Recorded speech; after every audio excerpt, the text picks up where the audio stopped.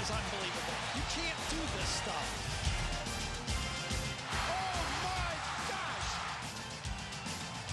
Now, fire up the crowd for the win. He nailed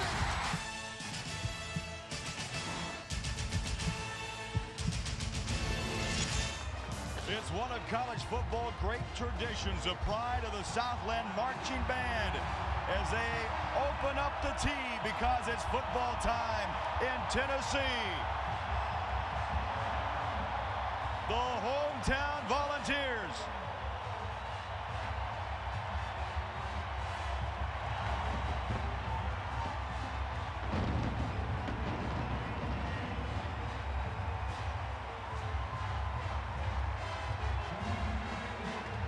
And it's the Ole Miss Rebels.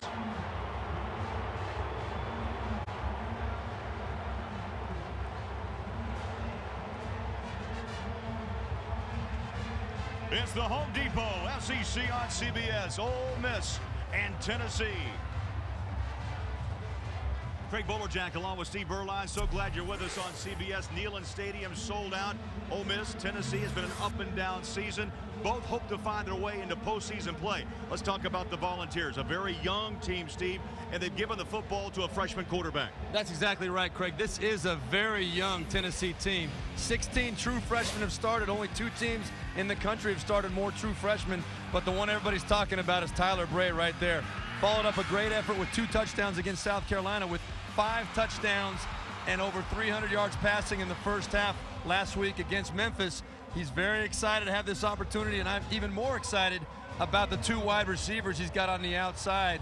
Seniors Denarius Moore, Gerald Jones, these guys are big-time playmakers, and both realize that they have a chance, if they finish this year out right, to really set the tempo for the future of this Tennessee football program. Ole Miss has put their trust in transfer quarterback Jeremiah Masoli. Dinged up a bit last week, and we understand he'll be a game-time decision. Yeah, he is a game-time decision, Craig, but I'll tell you one thing we do know about this guy is he is a heck of a football player. This guy, 5'11", 220 powerful pounds. He can beat you with his legs. He'll run right at you, but he can also hurt you with the passing game. He threw for over 300 yards against Arkansas earlier in the season. He can beat you 2 different ways, but there is a big question. We're not sure if he's going to be out there at the beginning of the game. If it's not him, it's going to be 6'5" sophomore Nathan Stanley, who completed 3 touchdown passes against Jacksonville State in week 1. It's something that we're not going to know until we actually see one of them run out on the field with that first series. 102,000 fans have come into Knoxville, all dressed down in orange and white. The weather, mid-November, beautiful, 66 degrees, and the forecast is for sunny skies. This will be the 64th meeting between Ole Miss and Tennessee. Now remember, the Rebels won in a runaway last year in Knoxville, but have lost 6 in a row here at Neyland Stadium. Ole Miss coming off a win against Lafayette, Louisiana Lafayette last week. Tennessee had their way with Memphis. The Rebels need to win 2 of their last 3 to become bowl eligible. The Vols have to win out. There's a head coach, Houston Nutt, of Ole Miss in his 3rd season. He's had 2 straight 9-win campaigns with Ole Miss. And the rookie head coach at Tennessee is Derek Dooley, one of Nick Saban's staff members at LSU from 2000 to 2004, and so far a career record of 20-26. He was 3 years the head coach of Louisiana Tech. Could there be a more perfect day for football in Knoxville, Tennessee? Ole Miss won the toss, and they chose to receive. Brandy at the 5-yard line. Oh, he had an opening, and then the shoe tops were taken down at the 26-yard line. So to today's Chick-fil-A lineups. And we start with the quarterback, and there he is, Oregon transfer Jeremiah Masoli has left his troubles behind and given Ole Miss nearly 2,000 yards of total offense and 16 touchdowns on the season. He can hurt you with the arm, he can hurt you with the legs. So Masoli, who had a concussion in the first quarter last week in that win against Louisiana Lafayette, answers the call, and we start shotgun, 1st and 10 at the 26-yard line. The motion man, Jeff Scott. Masoli rolls out, launches one up top and wide open. at the 47-yard line. And Ole Miss moves the change as we look now at the Ole Miss starting offensive front, and it's a line still in the making. Right tackle Bobby Massey is the reigning SEC Offensive Lineman of the Week. He'd opened up some big holes for Brandon Bolden last week. Bolden ran for 136 yards against Louisiana Lafayette. Well, Craig, right there, right out of the gate, a bust by Tennessee. That was Corvick Neat, left wide open down the sideline for a big play on first down. Little option, Masoli cuts it back up inside and a couple of yards inside ball territory. Malik Jackson makes a stop at the 49-yard line. Defensively for Tennessee. Up front, Malik Jackson can play both end and tackle. 3 sacks on the season, and the linebackers are good. Nick Reveiz leads the way. In the middle with 73 stops. The secondary a little bit banged up. 2 freshmen will start, Gordon and Brewer. 2 sophomores in Jansen Jackson and Prentice Wagner. Steve Beuerlein so far, an opening drive, impressive by Masoli and company. He'll set up and throw a dart at the 40-yard line on target to Melvin Harris. He had a career-high 5 receptions last week in that win against Louisiana Lafayette, and pulls down another, his 26th of the season. Well, that's 6'7", 205-pound Melvin Harris right there. He is the leading receiver for the Mississippi Rebels, and I'll tell you, what a great target to have on the outside. You can just pretty much, Jeremiah Masoli at 5'11", all he's got to do is get it up over those linebackers. He knows that big wingspan of Melvin Harris is going to bring that ball in. Shotgun again, Masoli, hands off, coming the other end, around the end. Tennessee strings it out of bounds. No gain on the play. Jeff Scott, the freshman from Miami, Florida, trying to turn the corner, but on the Vols, Steve, strung it out. They did. That was a good, solid play by Tennessee. They've only given up the 2 big pass plays, really, to Ole Miss so far today. But I'll tell you what, if Houston Nutt and his offensive staff, if they find a weakness out there, they're going to try and exploit it. They're going to, if they feel like Tennessee is overcommitting to the run, they will find a way to try and beat you in that passing game. 2 wide receivers, bottom of your screen, 3 on top. It's an empty backfield. Masoli in the shotgun. Ole Miss putting together an opening drive. There's the pump. He can run, but he throws. It's incomplete. Boy, what a quick release by Jeremiah Masoli, 5'11", 220-pounder, and a lot of talk about his pass at Oregon, the transfer out of San Francisco. And here's the injury, Steve Beuerlein, last week. Didn't look all that bad, but you know what? Concussions, it's one of those dings, and you have to be mighty careful nowadays. It was head-to-head now. Houston Nutt told us, you can see right there, they were checking him out, but he said by the second half of the game, he was back into his normal personality and thinking clearly, and they really had no serious concern this week, but happy to see him on the field today, obviously. Crowd is up and alive, play clock under 10, 3rd down and 10. Opening drive, run across the middle, sliding grab, Logan, but it's incomplete, and it'll be 4th down, Ole Miss. Now that ball was thrown very well with good touch from Jeremiah Masoli. Logan, I have no idea how he could miss that ball. Just lost his concentration for a minute. Had the man beat on the outside. That's Eric Gordon. He's got the inside leverage on him and just lost his focus for a second. That would have been a big play for Ole Miss, the kind of play that you have to make on that first drive in a hostile environment like this. Tyler Campbell at midfield looking for a little pooch punt inside the 10. Boots it up high. Jansen Jackson. And that one's 10 yards, 5 yards deep into the end zone. And so it's going to be a touchback, and Tennessee will be on offense when we come back. Bray is ready to go to work on CBS. Are you ready for your... Oh, game day in Knoxville. Tennessee, 2 12-game win streaks over Ole Miss. The Rebels' last win in Knoxville, 1983. The first game back in 1902. I'll tell you what, we saw one last year, and there's Tyler Bray, the freshman quarterback everybody's so excited about here in Tennessee. But boy, you remember that game last year? Dexter McCluster went crazy against the Tennessee defense down at Oxford. He owned that game. Owned that game. So they're trying to get a clock malfunction. 12:40.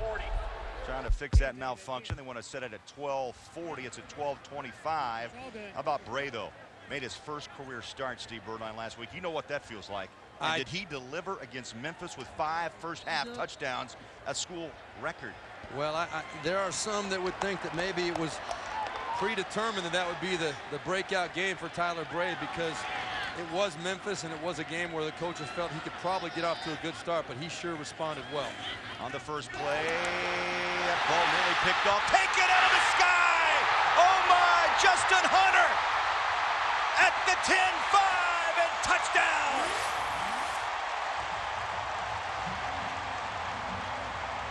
Bray is living right. That is an understatement. He is living right. 80 yards on the opening play. Now, Justin Hunter, that is his 4th touchdown of the year. All 4 of them have been over 30 yards. He's a young, true freshman again. Another guy that really has these people in Vol Country very excited. Tyler Bray hooking up right away with Justin Hunter. And Daniel Lincoln, who's been out 5 straight games with a leg injury, boots the extra point. What a start for the Vols. What a play. Bray is living right. That ball is tipped up for grabs, and Justin Hunter, thank you very much, 80 yards to pay dirt. Well, that was Jonathan Cornell who had the gimme interception right through his hands for a touchdown, and Tyler Bray says, hey, what's the big deal? Nothing special. They missed it. The longest pass play of the season for Tennessee, and their 2nd touchdown of the season on their opening possession. It goes 80 yards. You're going to see Jonathan Cornell right there in the middle of your screen, number 51, and Tyler Bray is going to throw this ball inside to Gerald Jones right there, but I'll tell you, you cannot, Jonathan Cornell could not have played it better, but who's the recipient? Big Justin Hunter, 6'4", those long arms extended, picked up that ball and took it to the house. What a great break to start the game for Tennessee. Kind of a nightmare for Houston Nutt and the Ole Miss Rebels. Tyler Bray throws his 8th touchdown of the season, and now 4 receptions for touchdowns by Hunter, the freshman from Virginia Beach, Virginia. You know, Craig, since the first pass that Tyler Bray threw in the South Carolina game, his first pass of the 2nd half, it was intercepted for a touchdown. Since that point, he's 28 of 47 for 484 yards, 7 touchdowns, and no interceptions. So he's thrown 8 straight touchdowns. Velarde, the left footer, gets the kick away, and it's short. Running up is Grandy. The stop and go, waiting for his blockers, and Tennessee. Special teams knocks him down at the 27-yard line. Make sure you check out the new CBSSports.com shop for officially licensed NCAA gear from over 500 schools and get 3-day shipping on every order. Go to shop.cbssports.com. You see plenty of Tennessee gear here at Neyland Stadium. Oh, it is a sea of orange everywhere you walk around this town. One of the great environments for college football, to say the least. Now the question, can Jeremiah Masoli and company recover? Going to stay on the ground. There's a nice run, weaving through traffic. Enrique Davis, who last week came back from injury, 19 carries, 116 yards. Along with Bolden, Steve, those 2 last week ran for over 100 yards. The first time since 1999 that Deuce McAllister and Joe Gunn pulled that trick. Yes, and we talked to Houston Nutt, very excited to have Enrique Davis back. He had an injury, kept him out of a couple of games, and he's a big, strong, in between the tackles type of runner, a complete, alternative for Brandon Bolden, who's more that speed guy on the edge, as Jeremiah Masoli takes a timeout. Timeout, Ole Miss. The first time out of the half. So Masoli wants to talk to Houston Nutt. Due to time constraints, we now move ahead in the game. Time now for an SEC moment presented by Sonic. Let's go back to the 1998 Fiesta Bowl. Tennessee taking on Florida State for the national title. T. Martin leading the offense and an opportunistic defense. Tennessee jumping out, 14-0 lead in the 2nd quarter. In the 4th, Martin's 79-yard touchdown strike to Peerless Price sealed the win. 23-16 final gave the Vols their 6th national title and the first and only national championship in the Philip Fulmer era. It was not Peyton Manning. It was T. Martin who led the way. T. Martin, no doubt. Yeah, he's a legendary figure around here as well. They love their former Vol quarterbacks around here. I tell you, walk around this town, you look at the stadium, and That's one of the things that Derek Dooley told us. He said he could not believe how supportive the fans have been. The whole Tennessee Volunteer community has been, despite the frustration of this season. They've been with him every step of the way, and he feels like he's going to be able to reward them here very soon. Yeah, from Philip Fulmer, Lane Kiffin, a cup of coffee, and now it's Derek Dooley's team. Ole Miss down 7 with the football at the 31-yard line. Masoli in the shotgun. Double step. Enrique Davis. Let's go back to New York for the John Hancock update.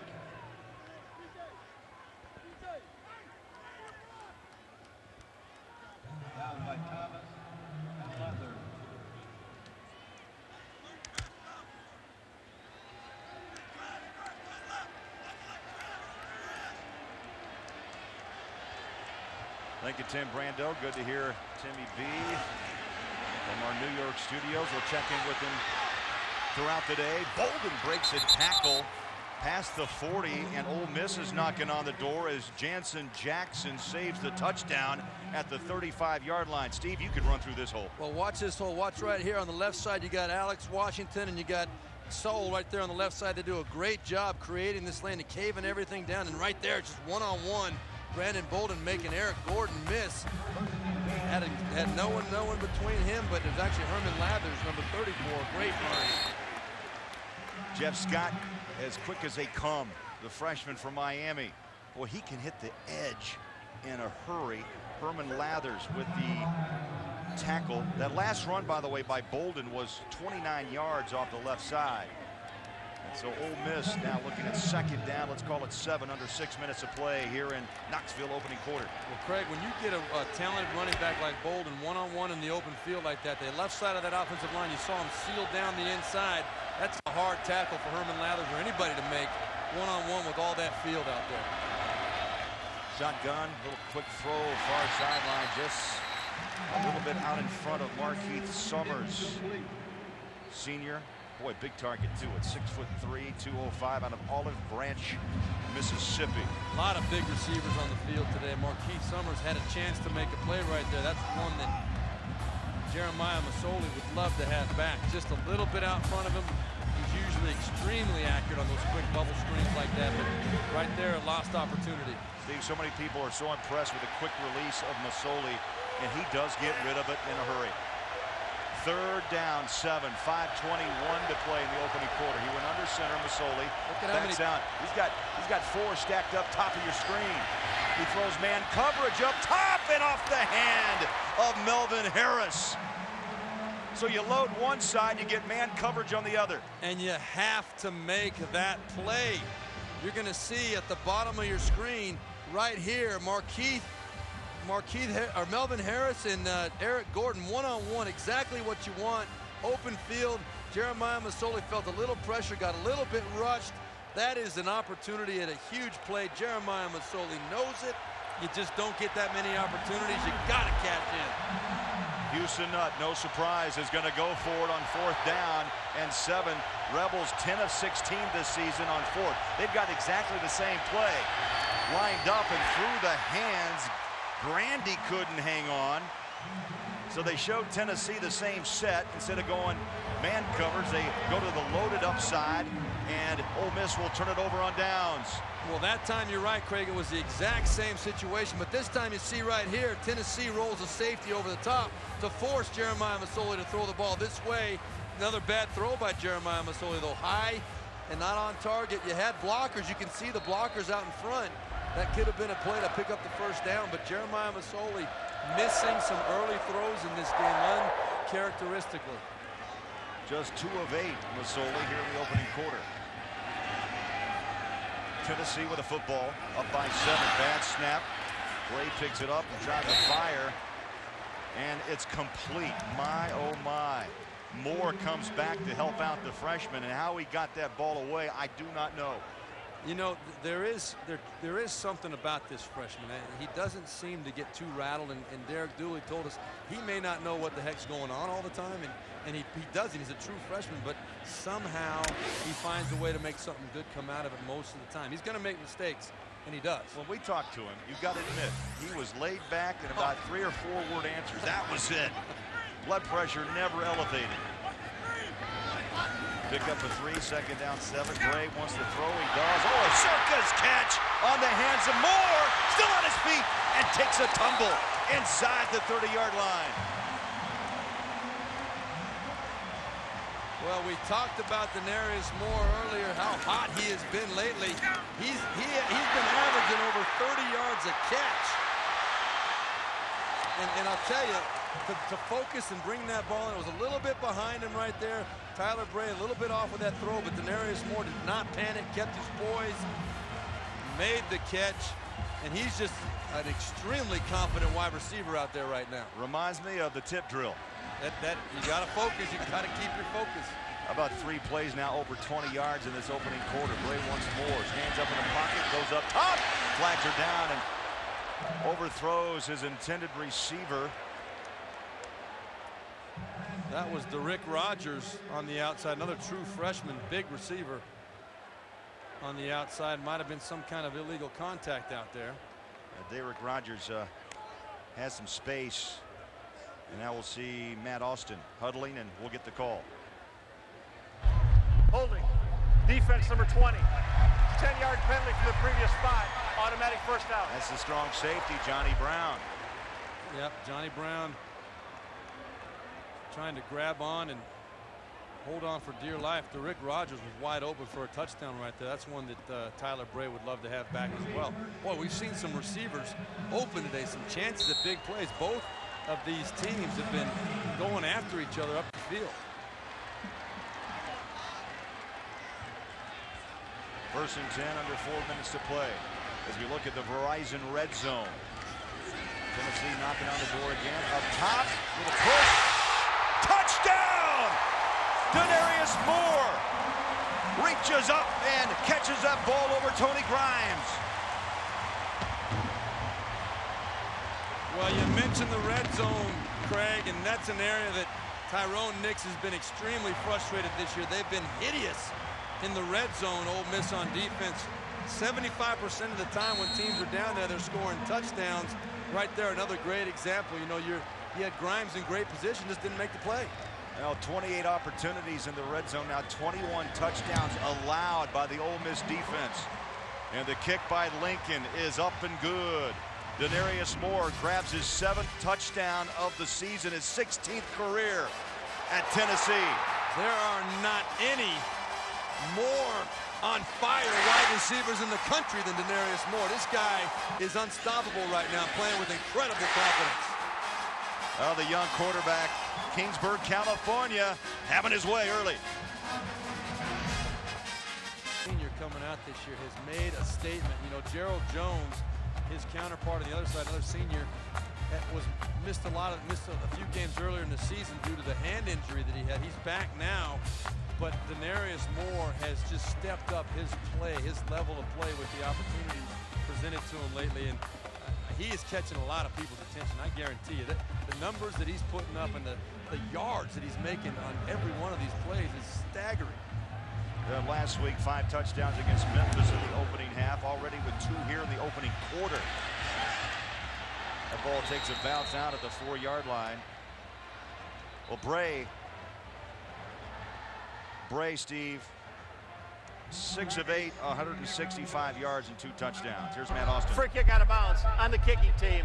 Ball will be placed at the 40-yard line. First down. Time now for our Home Depot tools for success.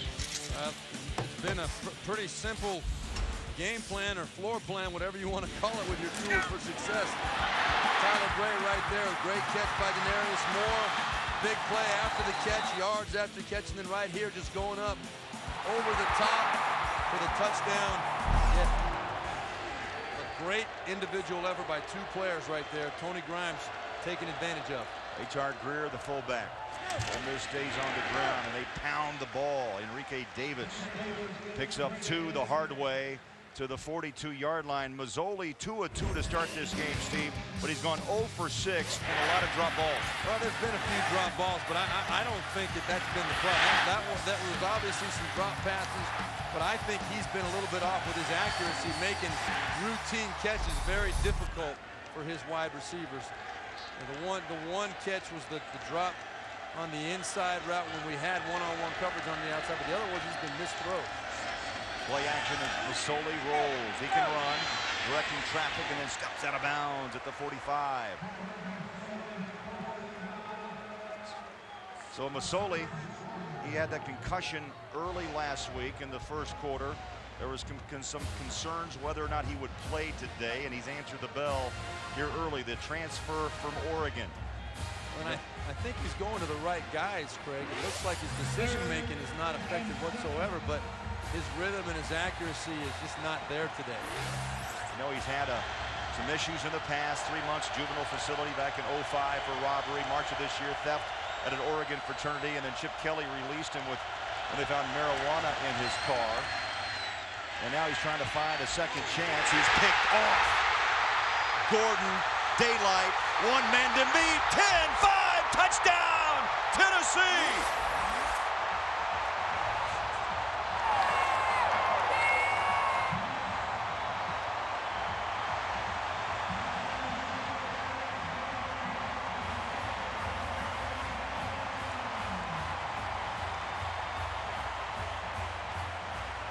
Well, that might be all we see at Jeremiah Masoli. Not only was that a late, poor decision outside, Eric Gordon took advantage of it, but he also took a shot after he was trying to pursue and make the tackle. Boy, he got cleaned. Gordon, a freshman, with his second interception of the season, and runs it back 46 yards for a touchdown. And all of a sudden, a runaway start for Tennessee, up 21-0. And there you see Masoli getting rocked on the outside. I tell you, Houston Nutt might have a decision to make whether Masoli can go any further. Watch the shot here at the bottom. That hurts if you're a Mississippi Rebel fan. Back in Knoxville, Veland Stadium, a 21-0 start by the Volunteers. Houston Nutt, he's been in these type of games before. But looks like Masoli is ready to come back in. Maybe that hit there after the interception might wake him up a little bit, because he's had some opportunities. Lardy with the kick. A little bit short. Ole Miss bungles up, and finally Grandy takes it past the 25. They'll mark him at the 27-yard line. Some little extracurricular hits. Why not? It's Ole Miss and Tennessee. And let's see how Masoli he reacts, Steve Berline. You've been in that position before. You throw a pick for 6. Now you've got a what? Short memory. You find out a lot about a person in these situations. You really do. The ability to shake off what has happened. They're in a 21-0 hole, but it's still early in the ballgame. It's still the first quarter.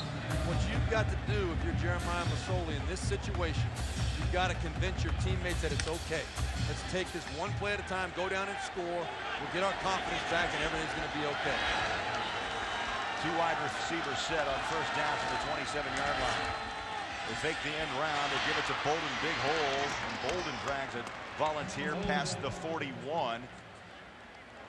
And you look at the first 4 possessions by the Rebels, 6 plays and punt, 3 and out. 6 plays, and they lose it on downs as Houston Nutt went for it on 4th, and then that interception you saw it a moment ago, 46-yard return by Gordon. And in those 18 plays that they've run, there have been about 5 or 6 chances to make plays. That's a pretty good percentage if you're an offensive coach. Bolden trying to find the edge, picks up a block and throws his shoulder pads across the 45, the 46-yard line. Under 2 minutes of play. Eric Gordon and company make the tackle for Tennessee. Boy, what a first quarter for Gordon. He's in on tackles. This kid's just a freshman, and a true freshman out of Nashville. Second down 4. Right up the gut. And that's Enrique Davis to midfield. Well, in this drive, we've seen Brandon Bolden 2 times off the left side, bouncing plays outside. I feel like Houston Nutt and Mike Marcuson, the offensive coordinator for Ole Miss, have found something over there. And then right there, you bring your big power back, Enrique Davis up there between the tackles. They've got a little rhythm going, running game. Huge 3rd and short here for them right now. Need to get to the 49-yard line of Tennessee from the I formation. Masoli, little option.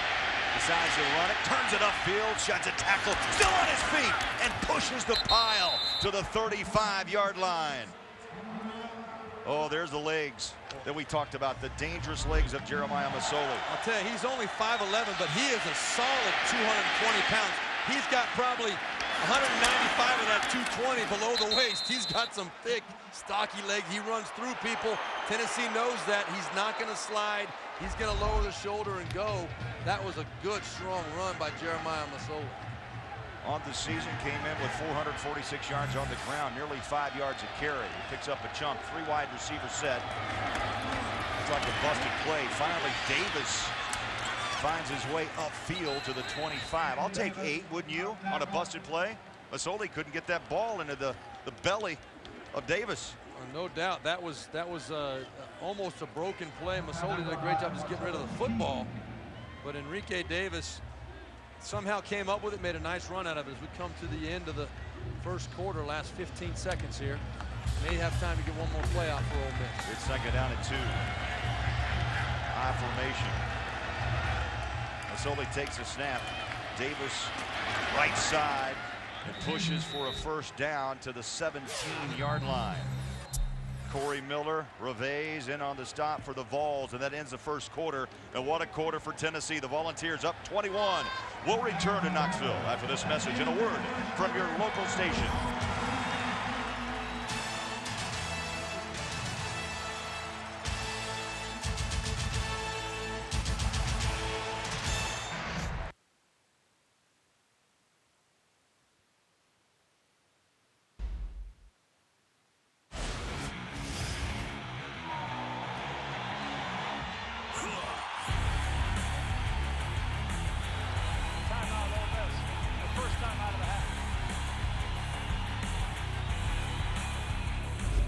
Dominating opening quarter for Tennessee. They lead Ole Miss 21-0. Craig Bolerjack, Steve Beuerlein, glad you're with us on CBS. SEC action here in Knoxville.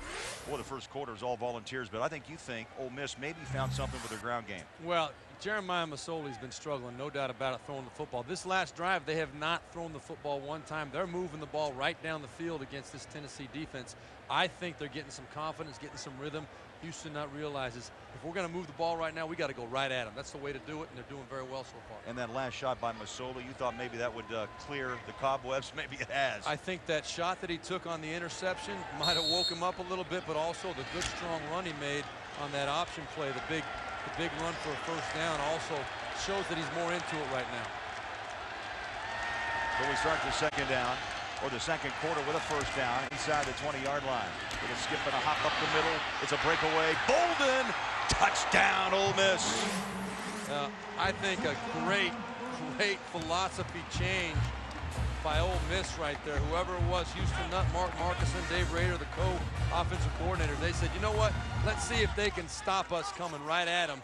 They didn't even come close. There was not one negative play on that drive for Ole Miss. All good, positive, hard runs.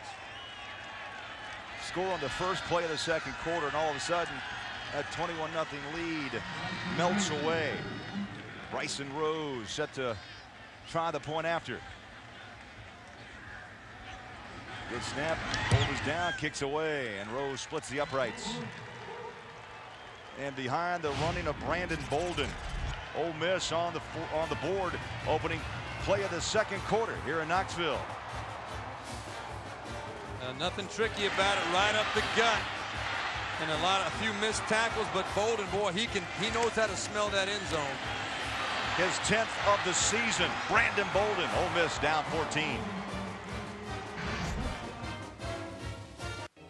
All on the ground at 72 yards, 2:39 off the clock, and Bolden is looking pretty bold. I mean, he goes 17 yards, and it's a 14-point ball game here in Knoxville. Well, you look at that bench right now. It's a whole different attitude. They needed something good to happen. They needed to finish off a drive. Everybody on that team knows now. Second quarter just started. We got our rhythm going. Let's make a big stop defensively and see if we can get control, get some momentum going offensively for ourselves. Andrew Ritter has it teed up for Ole Miss.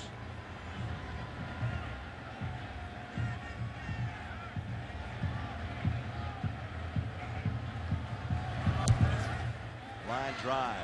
Ritter gives it a ride down to about the 6-yard line. Rodgers. Reverse. Jansen Jackson at the 40, 45, 50. Jackson out of bounds. Trickery by Derek Dooley. Tennessee at the 38-yard line to start their first drive of the second quarter.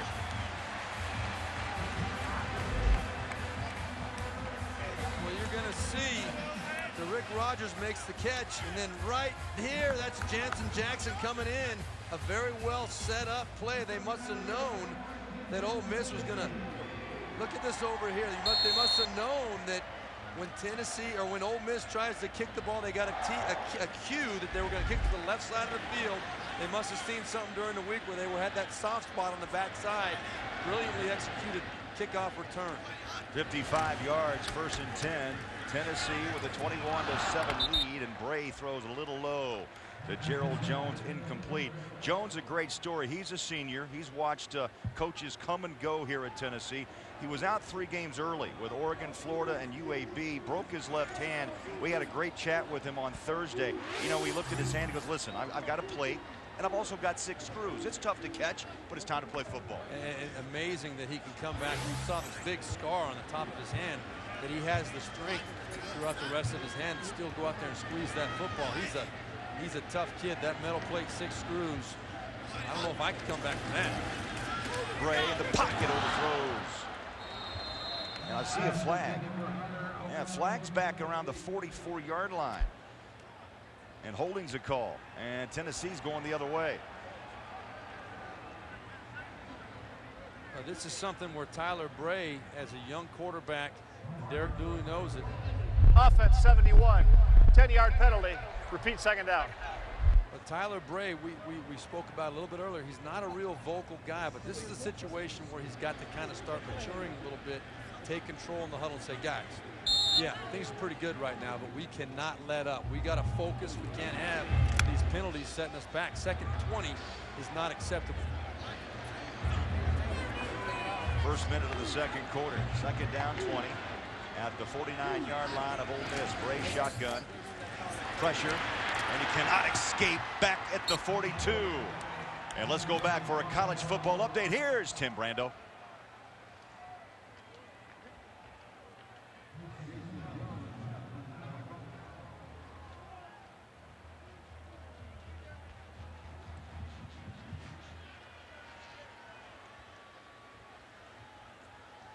Now the Badgers rank number 7.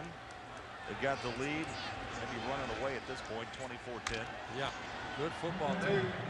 And this is a situation here, Craig. If I'm Tennessee, I take a shot. It's 3rd in the world, but if it's incomplete, you punt it, you pin them back inside the 20 anyway. If you catch it, or if it's an interception, they're still going to get the ball deep in their own territory either way. Bray waiting, strikes it over the top, and overthrows his wide receiver, Gerald Jones. So that will bring up 4th down, and off target, Bray, the most inconsistent drive so far here in the first half. Well, not his fault. Third in the world is hard to do, but you know what scared him was right there, right here. The cornerback falling inside is what kept Tyler Bray from leading Gerald Jones to the sideline. He probably was hoping Gerald Jones would set it down in that hole. Cunningham with the kick. Randy will take it, 17 yards. Great coverage, special teams by Tennessee. Rogers with the tackle. The Home Depot SEC on CBS will continue after this word from your local station.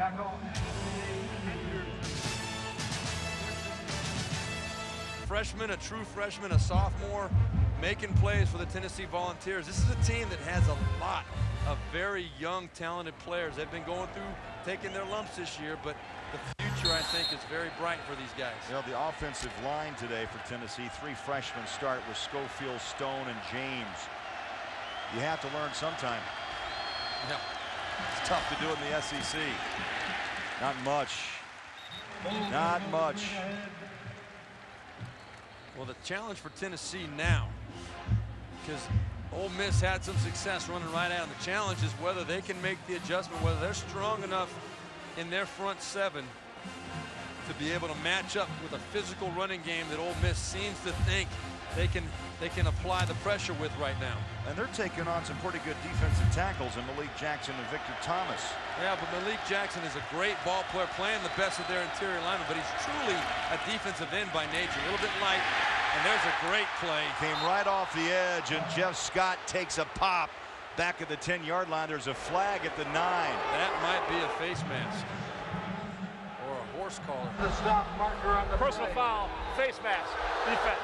15-yard penalty to the previous spot, automatic first down. Well, that's LaMarcus Thompson that had the chance to make the play. Boy, what a great play. Reddick cleanly came up the field, just got that right hand underneath on the face mask, it looked like.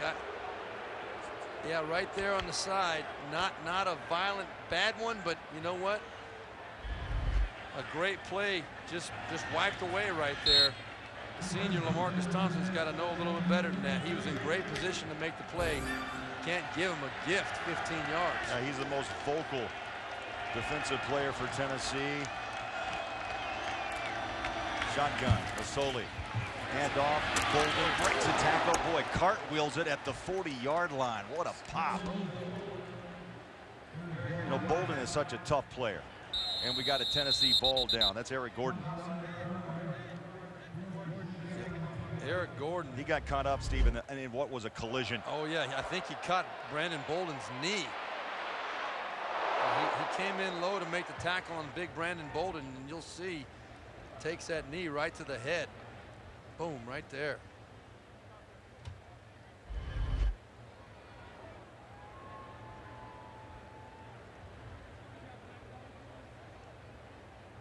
You know, cornerbacks, a lot of times they're asked to come up and make these tackles, take on linemen.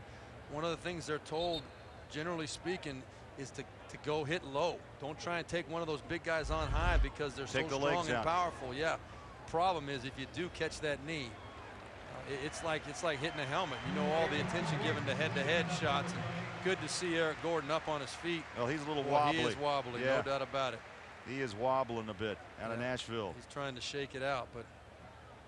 Steve, you've had that concussion test on the sideline. They put the finger and you kind of go this way and that, and then they ask you who are you and what day is it? Well, back when I was playing, as long as you were close with your answers, you were back out on the field.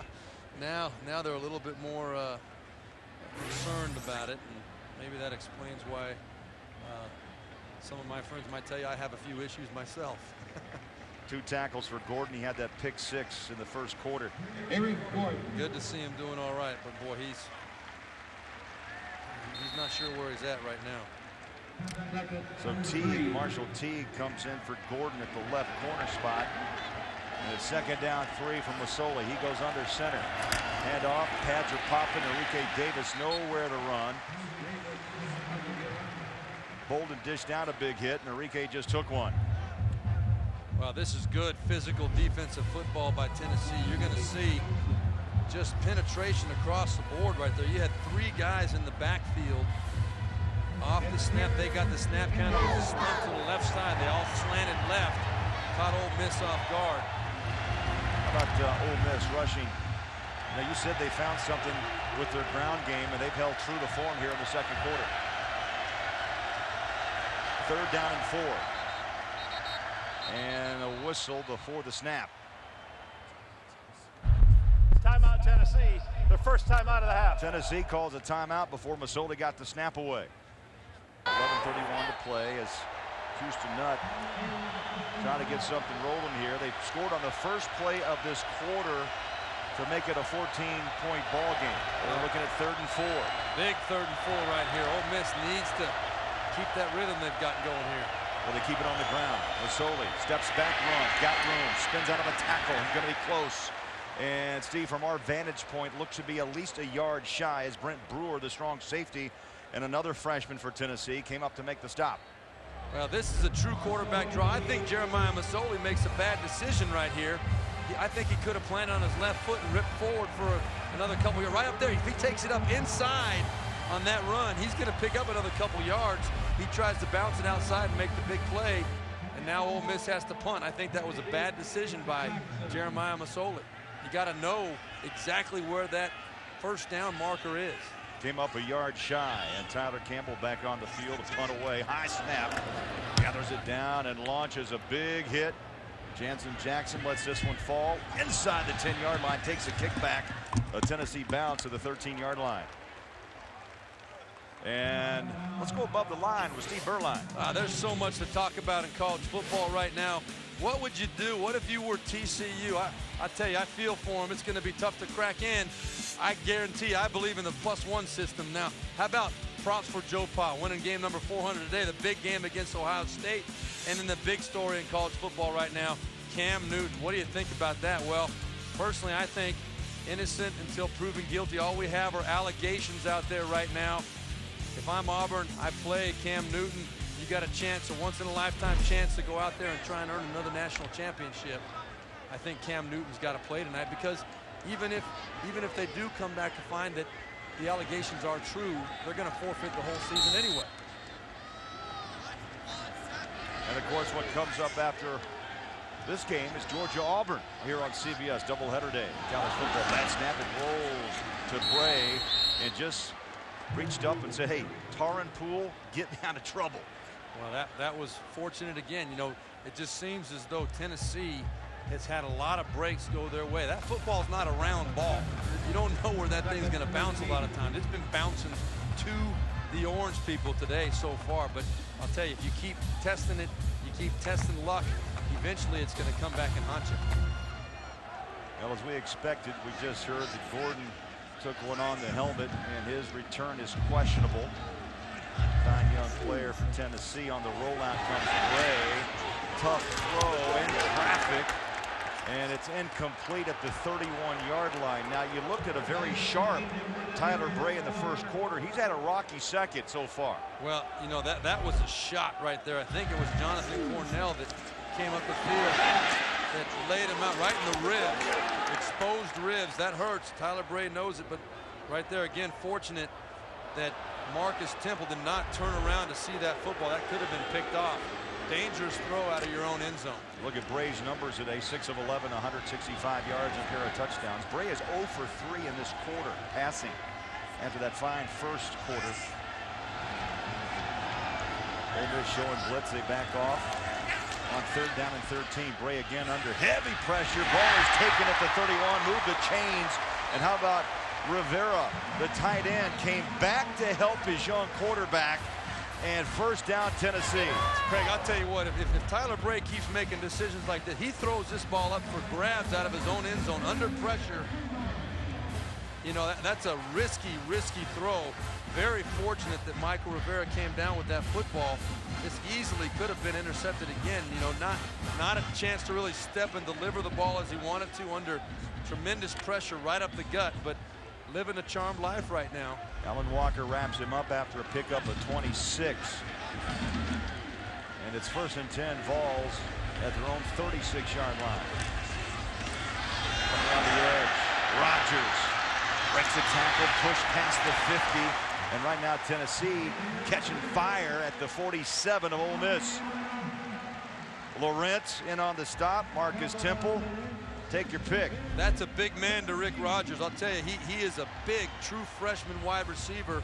You get him on the move to the outside, he's on the edge before you know it, and you get those shoulders squared up to the field. It's tough. Look at Denarius Moore on the outside with the block on Jeremy McGee, just helping out. Not a dominating block, but enough to buy some extra room for Rick Rogers.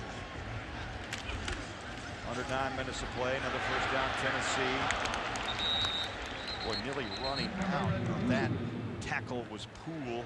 Johnny Brown hung on to strong safety. He had 5 tackles last week in that win against Louisiana Lafayette. He's a senior out of Charleston, Mississippi. One of the team captains for Ole Miss on the defensive side of the football. Ole Miss has to step up. They've been given some chances by Tyler Bray in this drive to make some plays deep in Tennessee territory. They let him out of the hole. Now they've got to firm up and make sure that they don't let Tennessee get into scoring territory. Justin Hunter, top of your screen. Bray slingshots. There's a flag. Hunter. And it was Marcus Temple. Also, Johnny Brown was around Hunter. That was a sidearm slinger. And here's Matt Austin with the call. Pass interference. Defense number 4. Ball to be placed in the spot of the foul. Automatic first down. Wednesday on CBS, survivors surf down the face of a volcano and hang on for a do-or-die challenge. It's a new Survivor Wednesday only on CBS. I know, Steve Vermont, you always like to surf volcanoes in your off season, right? It is one of my true passions. Oh, I do love it on that show. I do it on Xbox. That's why I do it. Another gift from Ole Miss. For Ole Miss, only they don't have a lot of. They're the 3rd fewest penalized team in the SEC, but a lot of big ones today. Play action pass, Bray. One pump and overthrows incomplete. Gerald Jones, the intended receiver. Little pressure on this freshman quarterback makes a big difference. It really does. And this, as you stated earlier, Craig, 3 freshmen starting on this offensive line for Tennessee. It's been a huge problem all year. Matt Sims has done a tremendous job, I think, until Tyler Bray has taken over, of taking shots, standing in the pocket, making plays. I've got a lot of respect for him as a quarterback. I think Matt Sims is a guy that can play college football, no doubt about it. Tyler Bray's getting his opportunity right now. Bray looks one way, throws the other. Gerald Jones has some room, bumped out of bounds after a pickup of 2 at the 35, cut at the 34-yard line.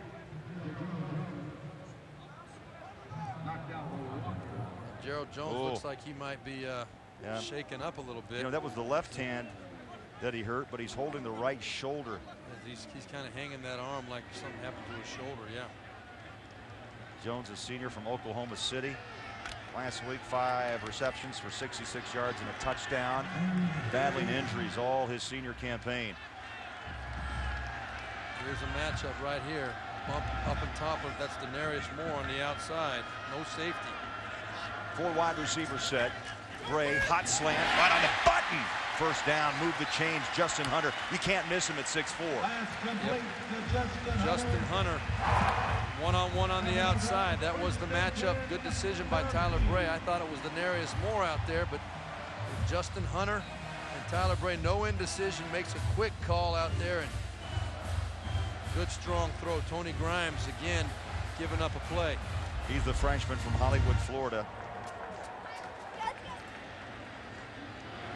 3 rushes, 5 passing on 63 yards on this drive, nearing 4 minutes in Tennessee at the 22-yard line of Ole Miss, up by 14. Bray shotgun. Boy, this kid is a gunslinger, and he throws in a double coverage to the tight end Stocker. He tried to stick it in there. It was a simple stick route by his big tight end, Luke Stocker, also coming off a concussion. A big part of this offense, normally speaking. And right there, Tyler Bray trying to force one into him. Again, got away with it. You saw Gerald Jones back on the field. Maybe a stinger. They need his senior leadership. 2nd down 10. And the play clock running to 6-5. The snap is away. Flags are down. One pump across the middle. Oh, that was a touchdown. Yeah. That was a touchdown. He led Stocker a little bit too far. Bray would love to have that throwback, but a flag is at the 25.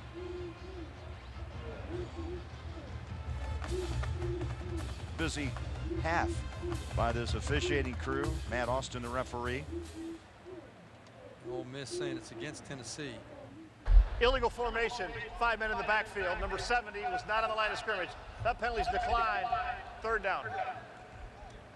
Well, Wednesday on CBS. Winning this case will take a lot of patience, a little luck, and a touch of magic. Penn Jillette of Penn & Teller guest stars on The Defenders. That's Wednesday, and you'll see it only here on CBS. Craig, we talked about some of the missed opportunities that Ole Miss has had. Right there, Tyler Bray had Luke Stocker running for a touchdown down the middle of the field. Need to cash in when you get those chances. Here comes the pressure. Yeah, Ole Miss bringing the linebacking core. They got coverage up top. Oh, did he go on the top of the rung of the ladder? Justin Hunter in double coverage. He's a high jumper by trade, and did he get up and over Ole Miss's defense? He's a world-class high jumper. Jumped 7'2" before, And I'll tell you, that's confidence from Tyler Bray, from one freshman to another. You got to respect Tyler Bray. He is not afraid to put it up and give his players a chance to go up and make a play on that football. Justin Hunter showed he can do it. Daniel Lincoln back playing football after missing the last 5 weeks with a leg injury, boots the extra point, and Tennessee opens up a 28-7 lead. Well, Hunter's 6'4" and a high jumper. That's a tough combo for a couple of shorter defensive backs. 27 yards. 28-7 Tennessee. Here in Knoxville, Tennessee 28, Ole Miss 7. 11 plays, 86 yards, just 4 minutes off the clock, and a terrific jump and a catch by Justin Hunter. How about his numbers today, Steve? Career high, 114 yards receiving, and he had the 80-yard catch in that opening quarter of play. And we're still in the first half, still 6.5 minutes in the first half. Now this kid, I like. You look at him on film, and he's a long strider as a tall guy for sure, but he has incredible timing going up for that football. I really think he's got a bright future in front of him. Tennessee converted on 3 of third downs, 3 of 3 on third downs on that drive. Velarde the kick. It's taken at the 5-yard line by Jeff Scott. Scott up the gut and swings his way to the 28-yard line. And we look at the SEC and how things are shaping up in the SEC East. You know what? Too close to call. Florida, South Carolina, followed by Georgia, Kentucky, Vandy, Tennessee. Now, Tennessee looking for their first conference win. And they have to win out, though, to become bowl eligible. And that's a huge priority. Win out. Huge priority to Derek Dooley. He felt like his team had to win at least one game during their tough stretch. They lost the 3 A games to Alabama, Arkansas, and Auburn. But they had to win one game in that stretch of losses they did not do, and now they got their backs up against the wall. They got to win out. Masoli going to work. Steps back, throws in the flat. Not much. Maybe a yard up to around the 30-yard line. E.J. Epperson with his second catch, the fullback for Ole Miss. What's left, by the way, for Tennessee? I want to remind people that Derek Dooley, after this game, they've got a game at Vandy, and they finish up against Kentucky. So, yes, you have to win out. 6 games makes you bowl eligible. 6 wins makes you bowl eligible. And there you see Coach Dooley on the sidelines. He brought in a coordinator, Justin Wilcox, from Boise State, where they've had a little bit of success. And one of the other key points today is that while he was at Boise State, they played Oregon twice with Jeremiah Masoli at quarterback and won both times. And right there we see another throw by Jeremiah Masoli. Again, not very accurate, which we're not accustomed to seeing that. Yeah, Corvick Meeks. And there's Justin Wilcox up there in the booth, right there in the middle, looking on intently. Got to be happy with how his defense has performed to this point. But as we stated, he did face Masoli twice while at Boise State, and Masoli was the starting quarterback at Oregon. They won both of those games. Now, Boise State 49-4 over the duration of Wilcox's tenure there, but timeout. Timeout, Ole Miss. Their second timeout. They just got the timeout called. It was running up on 1 second on the play clock. Breaking down the quarterbacks, Masoli struggled, 3 of 11 passing, 37 yards in the pick. Also Bray, a little shaken early in the second quarter, but Steve, solid. I mean, solid first half. 229 yards, 3 touchdowns. Remember last week, this young man threw 5 touchdowns, a school record in the first half in that win against Memphis. Well, if you're Derek Dooley, you've got to feel really good about the development of Tyler Bray, no doubt about it. Now, he is living charmed. He's made some great throws. He's gotten away with a few, but he may be one of those guys that can just do it, has a great sense for it. They're down in 7. Masoli trying to get something going for Ole Miss. Goes up top, nearly intercepted inside the 45-yard line. It was Teague in on the breakup. Now, Markeith Summers did a super job keeping this ball from being intercepted. Really an underthrown, poorly thrown ball again by Jeremiah Masoli. And once again, you don't see a lot of that when you look at the film of him. He's usually fairly accurate, but today just not getting that ball where he needs to get it. Right there, Markeith Summers prevented another interception. Tyler Campbell will punt inside his own 20-yard line. Jansen Jackson is set to receive back inside the 25-yard line. Oh, beauty. High hanger. That ball is off. Fumble! Ole Miss, can they control? Brandon Bolden had a chance at that football, but it is not going to be Ole Miss's football, because even if Bolden recovered it, his feet had already hit out of bounds. He could not come back in and recover that ball. Well, he had an incredible opportunity. He tried to pick it up and run. All he needed to do was fall on that football. They got the ball at the 10-yard line. And what's the rule of thumb? Get on the football. Get on it. Are you kidding me? Watch this. If he just falls on that football right there, he kicks it now. Look, his knee's out of bounds. Oh, yeah, no question. And he gets it, but he's out of bounds. You know, this is another example of the ball bouncing right for Tennessee, but Bolden, you've got to get on that football. No doubt about it. There's no hesitation. That ball is Tennessee's all the way. That was a 58-yard punt. Now, and those are the kind of plays that win and lose ball games, Craig. You know that. 1st and 10, 6-yard line. And the Vols take over with a 21-point lead. Wow. The pop of the day, Lawan Scott, number 96, bringing the heat. Big Lawan at 3'10". Listen in.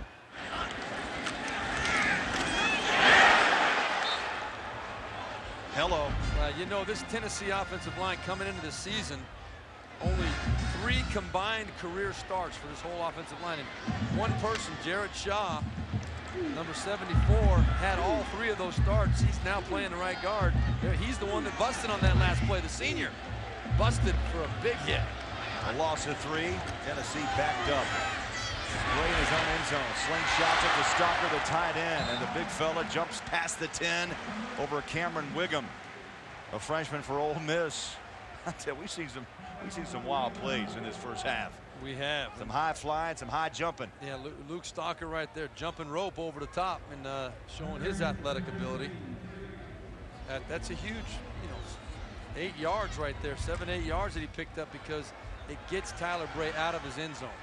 There's a difference between dropping back to the 4 or 5 yard line or dropping back into those checkerboards back there behind him. You get a stop here, Ole Miss, and you've got a chance with good field possession in the final couple of minutes of the half. Bray all day to throw, flush down the pocket, leads his way out. One pump, he's going to run, and a hook slide at the 16-yard line, just enough. Well, you know what? I thought he's not getting the spot. I thought he went past the 15. They're going to mark him right at the 15-yard line. But he slid. Feet first. The ball never crossed the 15-yard line. I don't think. If he would have gone forward, there's no doubt he would have made the first down. But yard shy. Yard shy. Get a chance to look at the slide here. You'll see. Here he comes. Feet first. Where's that ball when he hit? That ball's right on the 15-yard line. So even though 4.5 feet of his 6.5 feet were across that line, the ball wasn't. Cunningham will punt away. Randy, 40-yard line. Ole Miss trying to get some field position before halftime, and he's taken down in a wave at the 41. Coming up on the Geico Halftime Report, a preview of the second game of our doubleheader. Georgia and second-ranked Auburn plus Tim and Spencer will be joined by Tony Barnhart from Auburn to discuss the latest in the Cam Newton situation. Stay tuned for that. Interesting talk. That's all coming up on the Geico Halftime Report. From the 41. Blue skies in Knoxville. You can see the orange and whites. What a beautiful afternoon.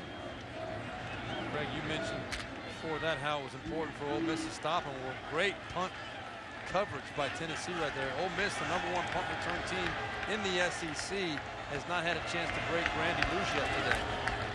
Masoli hands it off. Still on his feet.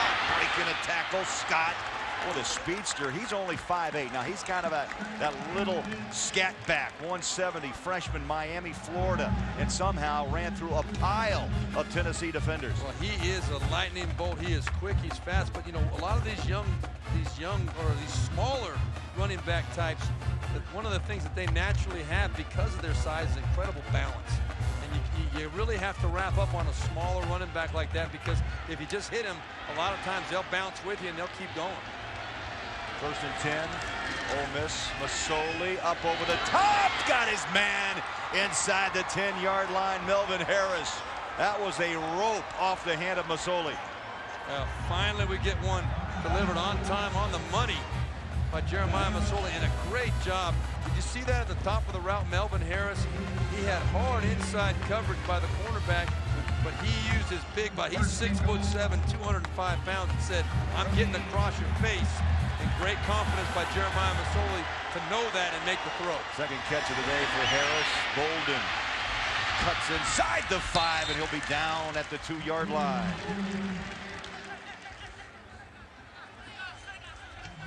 So Ole Miss trying to answer here late in the first half of play, and it's the hurry up. Yep, no huddle. Masoli, handoff, Bolden, touchdown.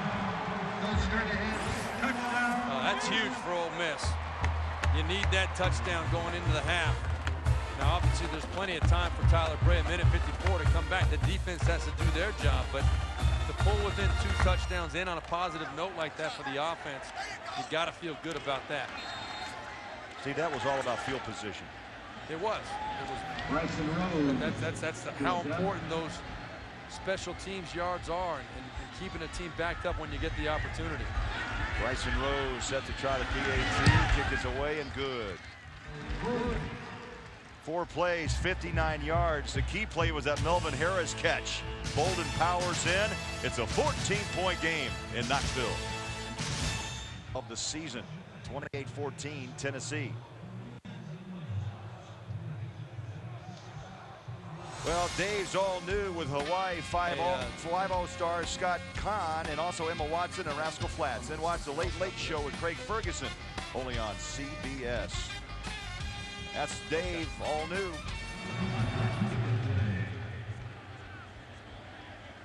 So Andrew Ritter will kick away for Ole Miss.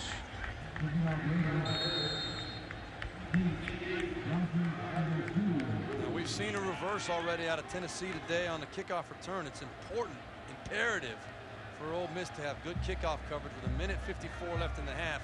You don't want to give Tyler Bray and this Tennessee offense good field position on this drive. Kicks away, and they're going to drive it into the ground. You give it to him at the 40-yard line. Wow, went out at the 10. Went out at the 10-yard line, and now the field position. You know, Ole Miss just had great field position. Tennessee walks on the field at the 40. Unbelievable. That's the kind of stuff that drives coaches crazy. Free kick out of bounds. Ole Miss. Ball will be placed at the 40-yard line. First down. Derek Dooley cannot be happy with that, but he has been happy with the 3 touchdown passes from Tyler Bray today. Justin Hunter right there, first play of the game for Tennessee.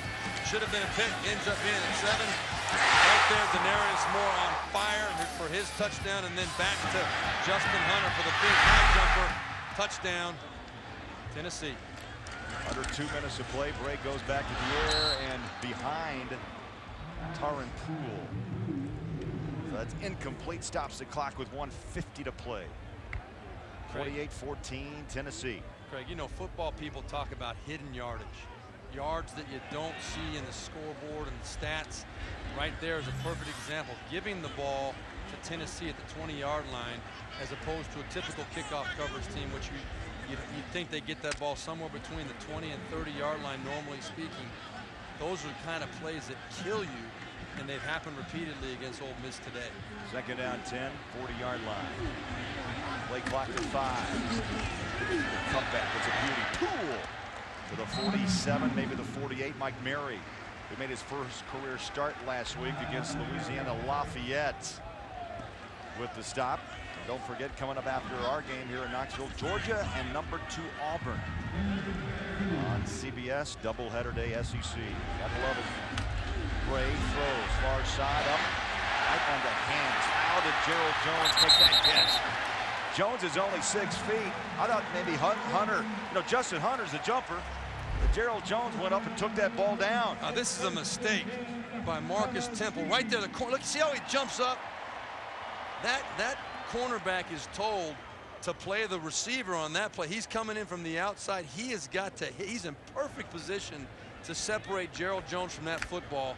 That's what he's supposed to do. He jumps up, gives Gerald Jones a catch, and then turns up the sideline. Those are plays that kill you.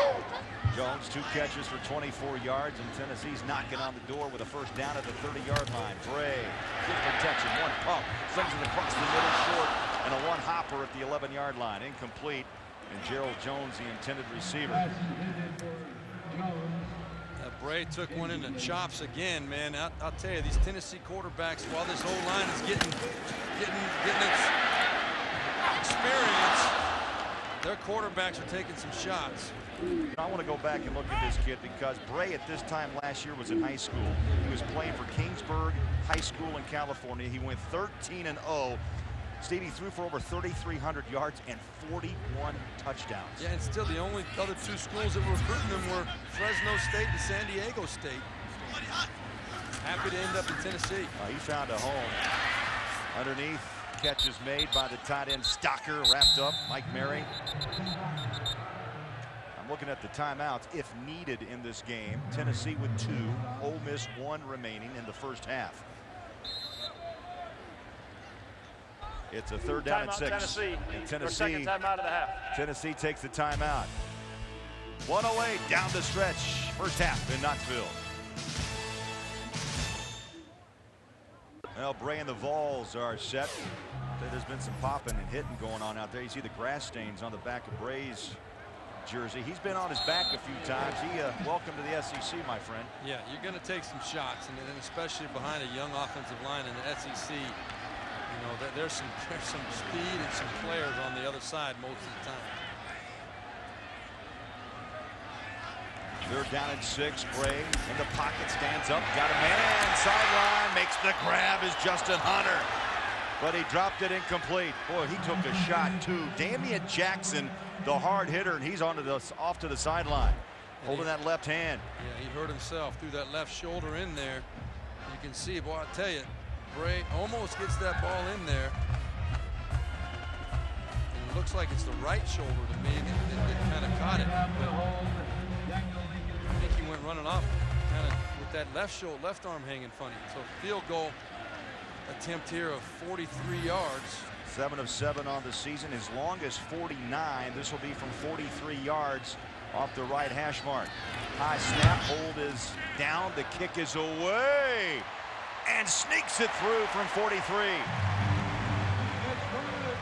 Boy, Lincoln has kicked the ball well after missing 5 straight games with a leg injury, but 43 yards, and he willed it through. But you know what, Craig? There's some people that might consider that okay for Ole Miss, and sure, it's better than a touchdown, but still a failure. Back to New York. Here's Tim.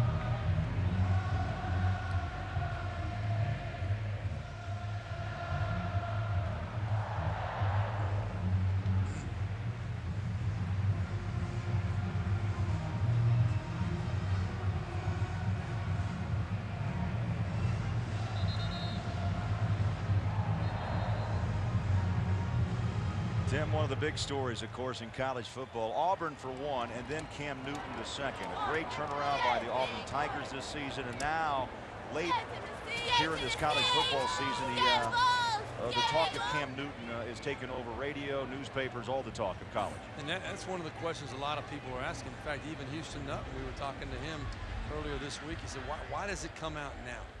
Why would it come out at this point in the season? Well, bottom line is it has, and now it's being dealt with, and I believe Cam Newton will be playing later on tonight. It's 31-14 under a minute to play. Short kick. Ole Miss on the run. Markeith, that's Derek Herman. Herman with the short punt, now kick. I'm just wondering why you go short. Why don't you boot that ball deep? I don't understand the logic. Because now you got a chance for Ole Miss to move two or three plays, and you've got a field goal opportunity. I do not understand the logic at all. It was a mistake for Ole Miss to kick it out of bounds, give it to Tennessee at the 40. Right there was a decision by Tennessee to hit that little pooch kickoff. Now you give Ole Miss the ball at the 40-yard line. Ole Miss might have a chance to make up for their mistake last drive. Three wide receiver set, top of your screen, Masoli shotgun.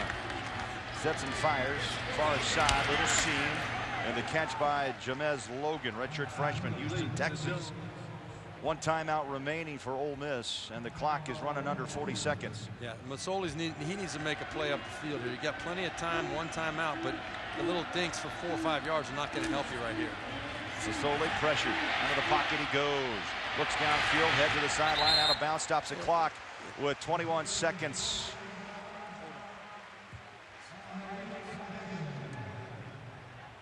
Well, you look at what this guy is a first half sensation. Tyler Bray, who's now watching from the sideline at Memphis in the first half, 308 yards, 5 touchdowns. Today he's put 265 and 3, so 8. How about 6 quarters of football and you have 8 touchdowns? That's pretty impressive stuff, no doubt about it. But I'll tell you what wasn't impressive. Jeremiah Masoli ran the ball out of bounds, lost 8 yards, put his team in 3rd and 14 on that play. Throw the ball away. Trying to spin is Melvin Harris.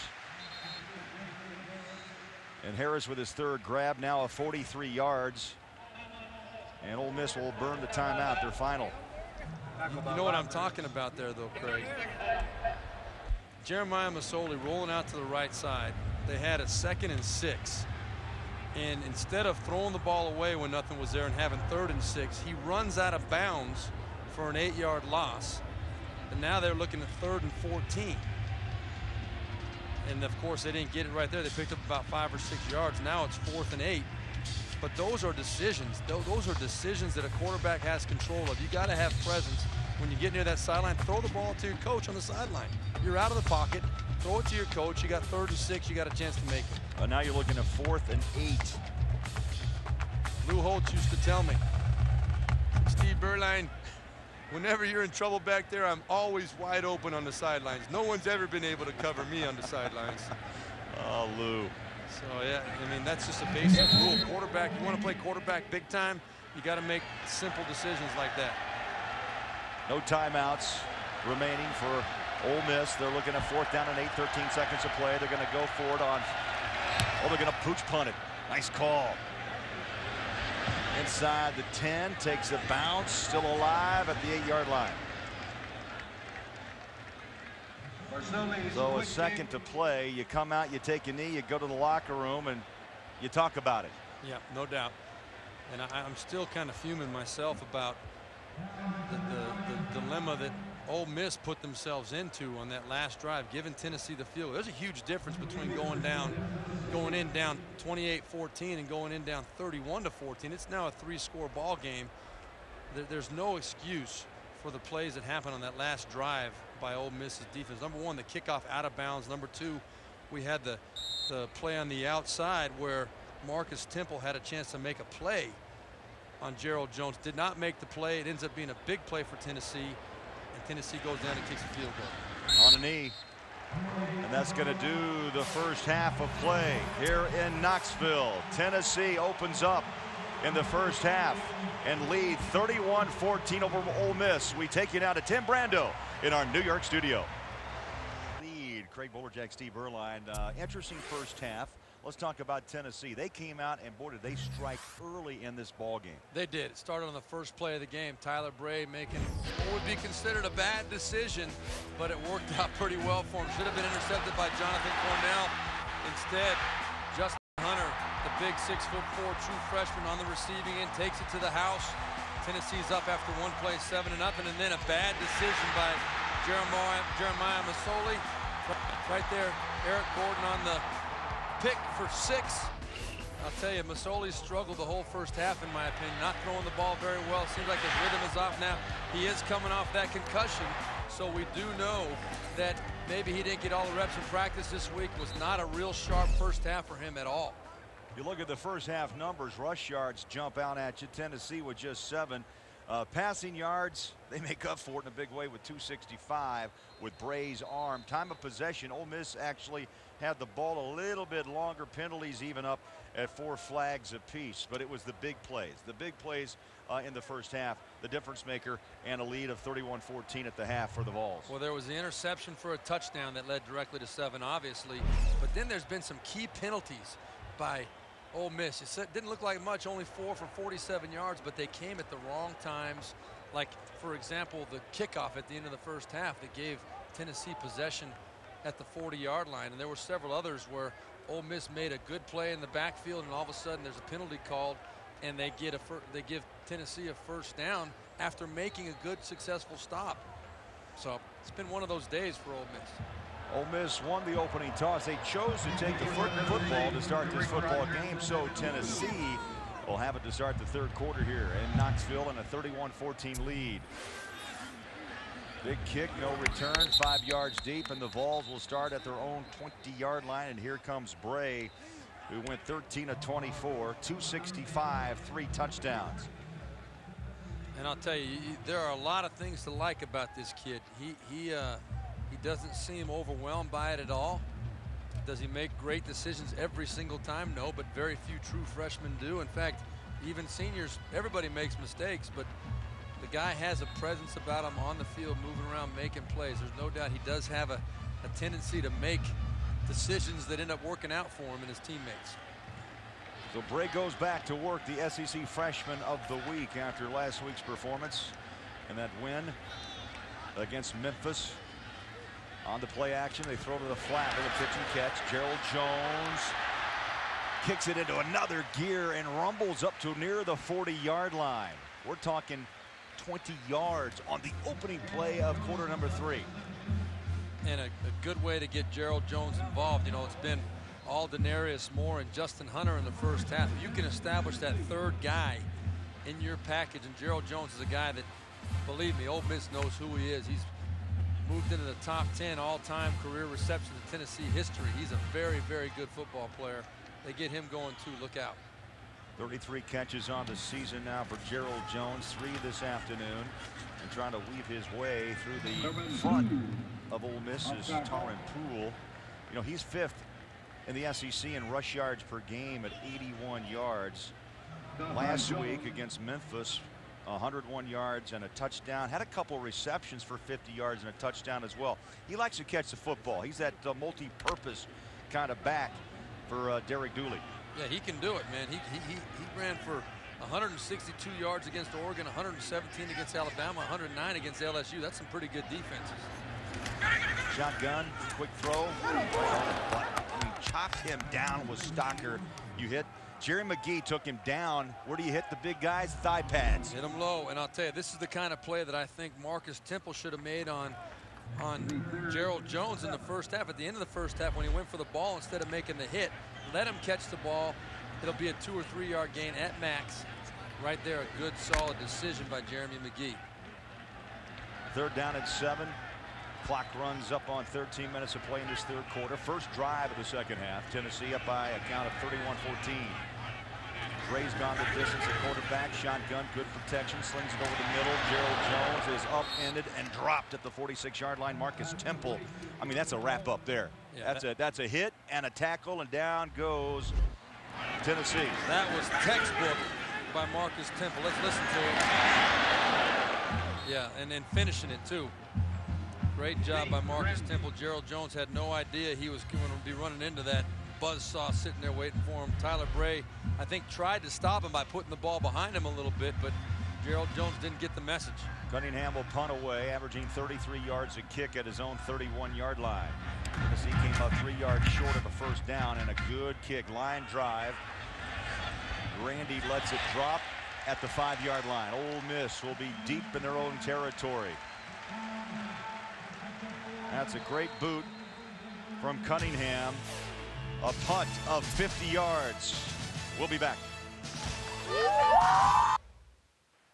It was a special moment yesterday, unveiling the General Robert Neyland statue outside this fine football facility. Of course, the General built this program, and just a terrific coach.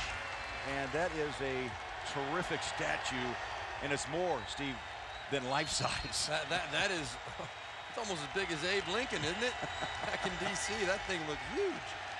What a great job, though. Ole Miss with the football, down 31-14, first possession of the third quarter.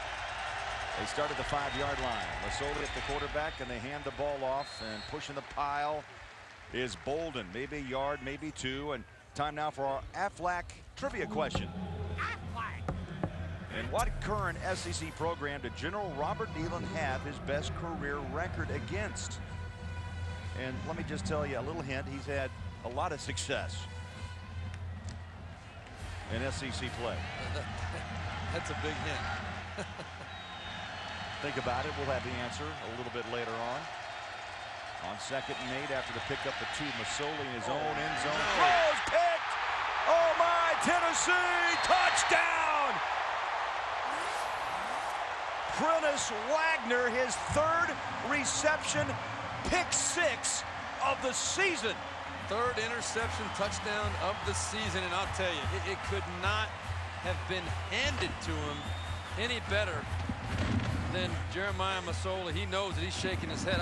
As that ball was in the air, I was speechless because I could not believe that he was throwing that pass at any point, much less out of his own end zone. It looked like it was going right to Wagner, who returned a interception for a touchdown, 54 yards against University of Tennessee Martin. He went 9 yards for a touchdown against UAB, and this time runs it back 10 yards. And you have to think that ball looked like it was meant. It looked like it was meant for Prentice Wagner. We'll be back. He has returned 2 touchdowns for interceptions, and they own a 38-14 lead over Ole Miss. Wagner's 3rd interception, and he's ran them all 3 back for touchdowns this season. That's pretty impressive right there in and of itself.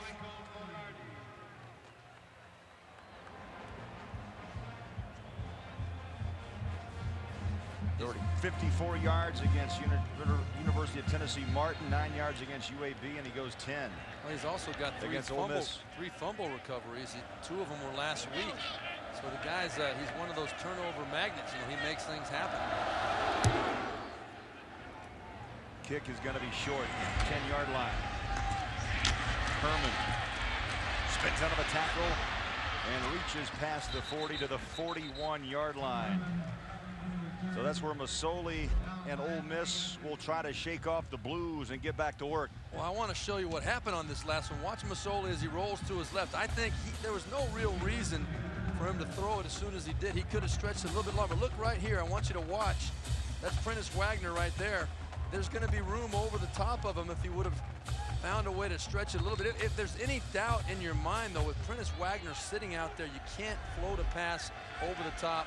You throw it away out of bounds. You don't waste the opportunity to get back into this ball game like that. Ole Miss stays on the ground with Bolden and a host of white helmets on top of number 34.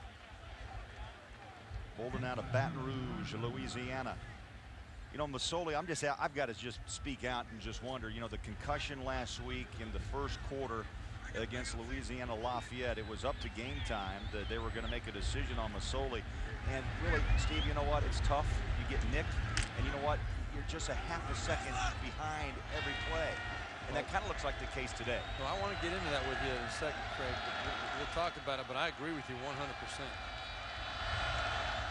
Masoli shotgun, throws a dart far side. It's caught, and Herman picks up the first down. Let's check in with Tim back in New York.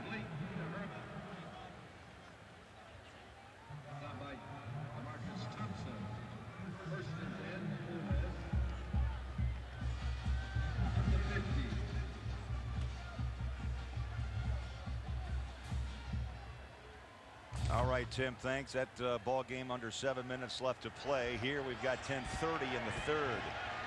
So far, Tennessee in a walk over Ole Miss, 38-14. The Rebels at midfield trying to get something going. Masoli throws it up over the middle into coverage. Another interception, his 3rd of the day. Jansen Jackson on the run, sprints down the sideline out of bounds at the 37-yard line. Craig, I was going to say before that play, before we went to the update in New York, that I don't believe that Jeremiah Masoli should be in this ball game. He's obviously off. He's had a tremendous year. He's a great leader, a great player, but he is killing this football team right now. This is his 3rd really, really bad interception. That was 1st and 10 from the 45-yard line.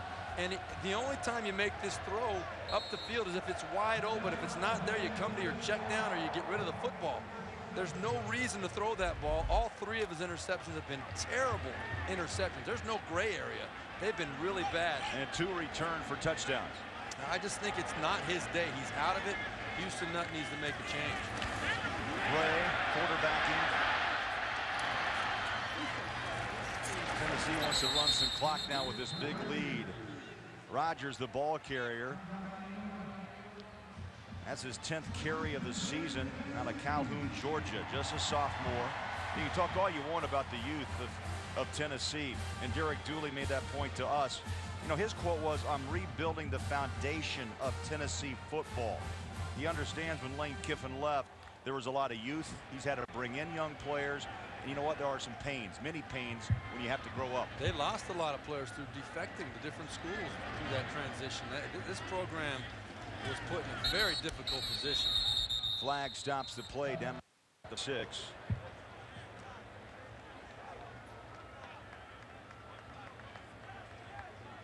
Prior to the snap, false start, offensive line, 5-yard penalty, still first down. Let's see if you go back, and I think those numbers prove out. Just Masoli just doesn't seem right today. Yeah, there's not. I mean, there's absolutely nothing that you can say good about that day. He's had players open throughout the course of this game. In the first half especially, there were plays to be made, and he was missing those throws. And then some of the decisions, there you see Nathan Stanley right there getting ready to go in. Looks like the decision's been made. I admire Houston Nutt for sticking with his starting quarterback, but there comes a time where it's just not going to happen. Bray throws a little early. He took a shot on that play, too. And Moore a little slow on the turnaround, and we look at Masoli's woes. Yeah, you see the first interception late to the outside. Eric Gordon right there to pick it off and take it to the house. Touchdown, bad decision late, and then this one out of his own end zone. Kind of a floater up and over the top. Prentice Wagner right there to capitalize another touchdown. And then the last one here on 1st and 10, trying to get some rhythm going right away, throws a deep one, and Jansen Jackson picks that off and takes it back. Just 3 bad decisions. The number is 7 of 18, 3 picks, 80 yards total through the air for Masoli.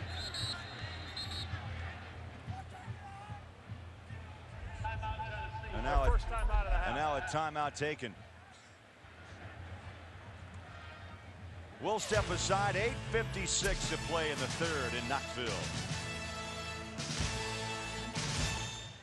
Now the wind has picked up a bit in Knoxville. That brings us to the answer to our Aflac trivia question. What current SEC program did General Robert Neyland have his best career record against? And the answer would be the Kentucky Wildcats of 16-0-5. Back in the days of ties. 5 ties. That's unacceptable. I'm sure that's the way Play on. Neyland probably felt about it. I don't think any coach wants to tie. No. You play to win. Under 9 minutes to play here, 3rd quarter. And Tyler Bray at the helm for Tennessee. Sets up and fires. And circus catch by Gerald Jones. Now I got a little bit more trivia for you on the General. Okay, he never lost to Florida, he never lost to Georgia, and he never lost to South Carolina. But look at the most wins. He had great success against Vandy. Obviously had great success against Ole Miss and Alabama. Pretty impressive. I don't know if the SEC was as dominant back in those days or not, but that's a complete domination of all those teams. That's why there's a statue out front. Yeah, that is exactly why. 3rd down and 15 for Bray. Stands up in the pocket over the top, right on the button. Luke Stocker still on his feet, drags a couple of Rebels past the 35, and they knock it down at the 33-yard line. A good, strong throw on 3rd and 14 by Tyler Bray.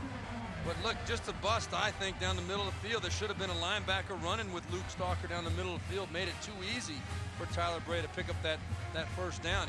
He will be glad to take advantage of the busted coverage.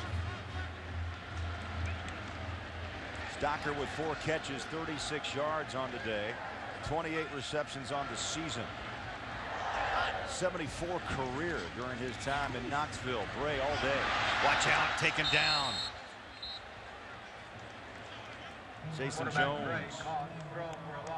Yeah, that's one play where Tyler Bray did have time to get rid of the football. You just You can't ever, as a quarterback at this level, stand there and hitch and hitch and hitch. Eventually, at some point, they're going to get to you. There's no doubt about it. And that time right there, Jason Jones is the one that got to Tyler Bray. And, you know, the good thing about it is that Tyler Bray did hang on to the football with that blindside shot. You know, Matt Sims got into trouble a couple weeks back in South Carolina. He had 2 fumbles on sacks, which really hurt the Vols. Second down, 13. Tennessee stretch it. Poole, watch out. Breaks it away. 10-5. Touchdown, Tennessee.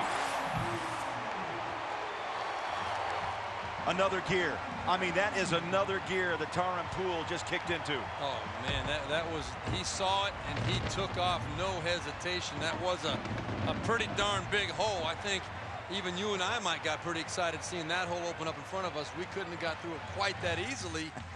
But, man, Tyron Poole, he is a finisher and very impressive one more time on the touchdown run. And once again, Daniel Lincoln will try the point after coming right at you. Drills it up and good. Turnovers, big plays, the big story here in Knoxville. A 36-yard runaway by Tyron Poole. And Tennessee 45, Ole Miss 14.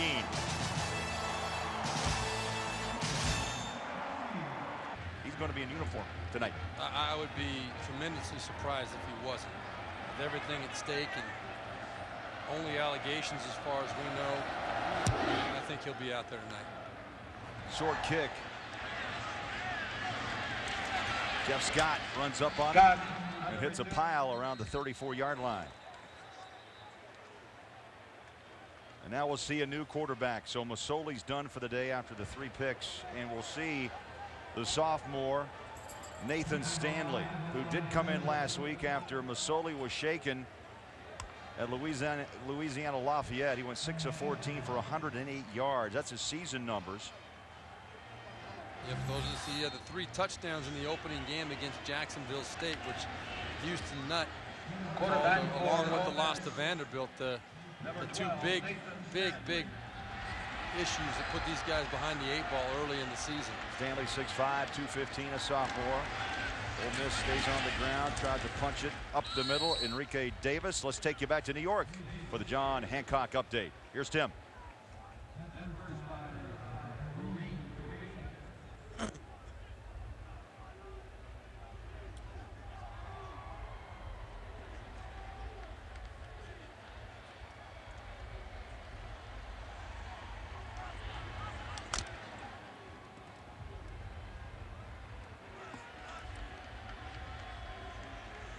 All right, thank you, Tim. That was the Heisman Watch presented by Nissan. All eyes. Who will win the Heisman? Ole Miss heads to the near sideline. Davis again bumped out of bounds. They'll mark him out at the 47-yard line. Oh, boy, I like Davis. When he runs, he's got power. 6-footer, 220. Good speed. They don't throw the football to him, but he has terrific legs, and there's a flag at the 35. Holding. Offense 33. 10-yard penalty for the previous spot. Still second down. That was the fullback, Epperson, number 33. Just when you get something rolling, Ole Miss bites himself. I mean, it's been the MO all day. It's been the story from the very get-go. Early on in the game, when they had opportunities to make plays, they weren't making them. When they did make a play, it seemed like they always had a penalty going against them or a key turnover that came back to really haunt them. Houston Nutt cannot be very happy with the way this game is. There's not been a point in the game where his team has really put any kind of a scare at all into Tennessee. Ole Miss 1-4 in the SEC West. They set up the screen pass. Boy, did Tennessee smell it. They went on the hunt. That was Austin Johnson, the weak side linebacker. And he smelled it and went right for it. In the West, Auburn 6-0, 10-0, perfect season. And you have to question, will that season remain unbeaten? LSU 8-1. Les Miles continues to win. And Ole Miss, now remember, if they stumble today, which they're going to have some issues, you know, you got to be 6 wins to be bowl eligible. And they're looking at their largest deficit of the season. That means they've got to win out at LSU and Mississippi State at home to have a chance at getting to a bowl game. Pressure. Stanley fires it away, and it's out of bounds. Ole Miss sideline, and that brings up 4th and 20. I see this is what you're talking about. Today we're Tennessee. Next week at number 5 LSU.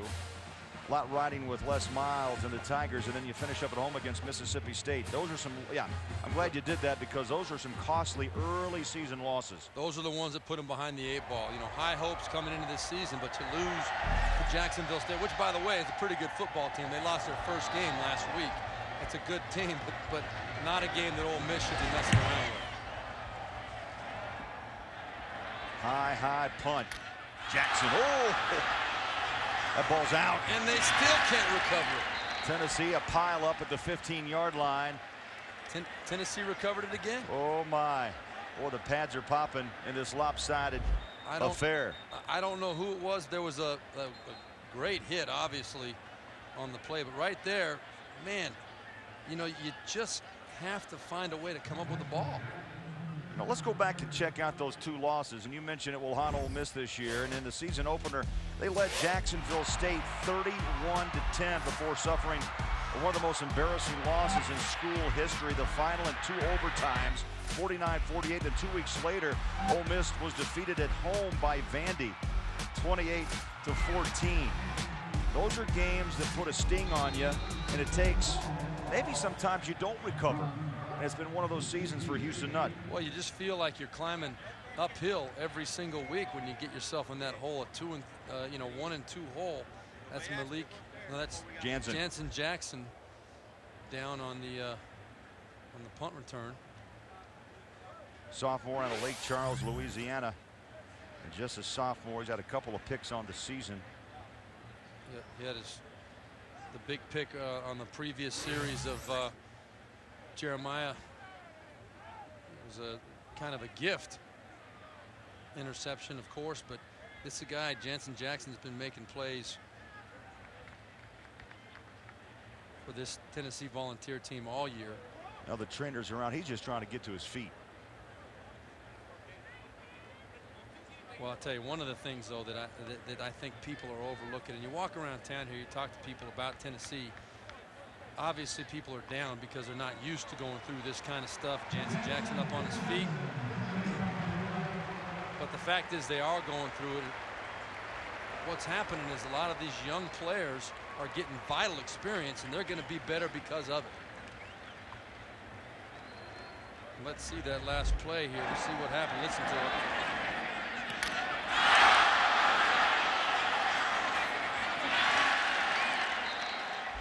He came off favoring, I don't know if that's thigh, knee, or ankle, but he's limping off the field after being down.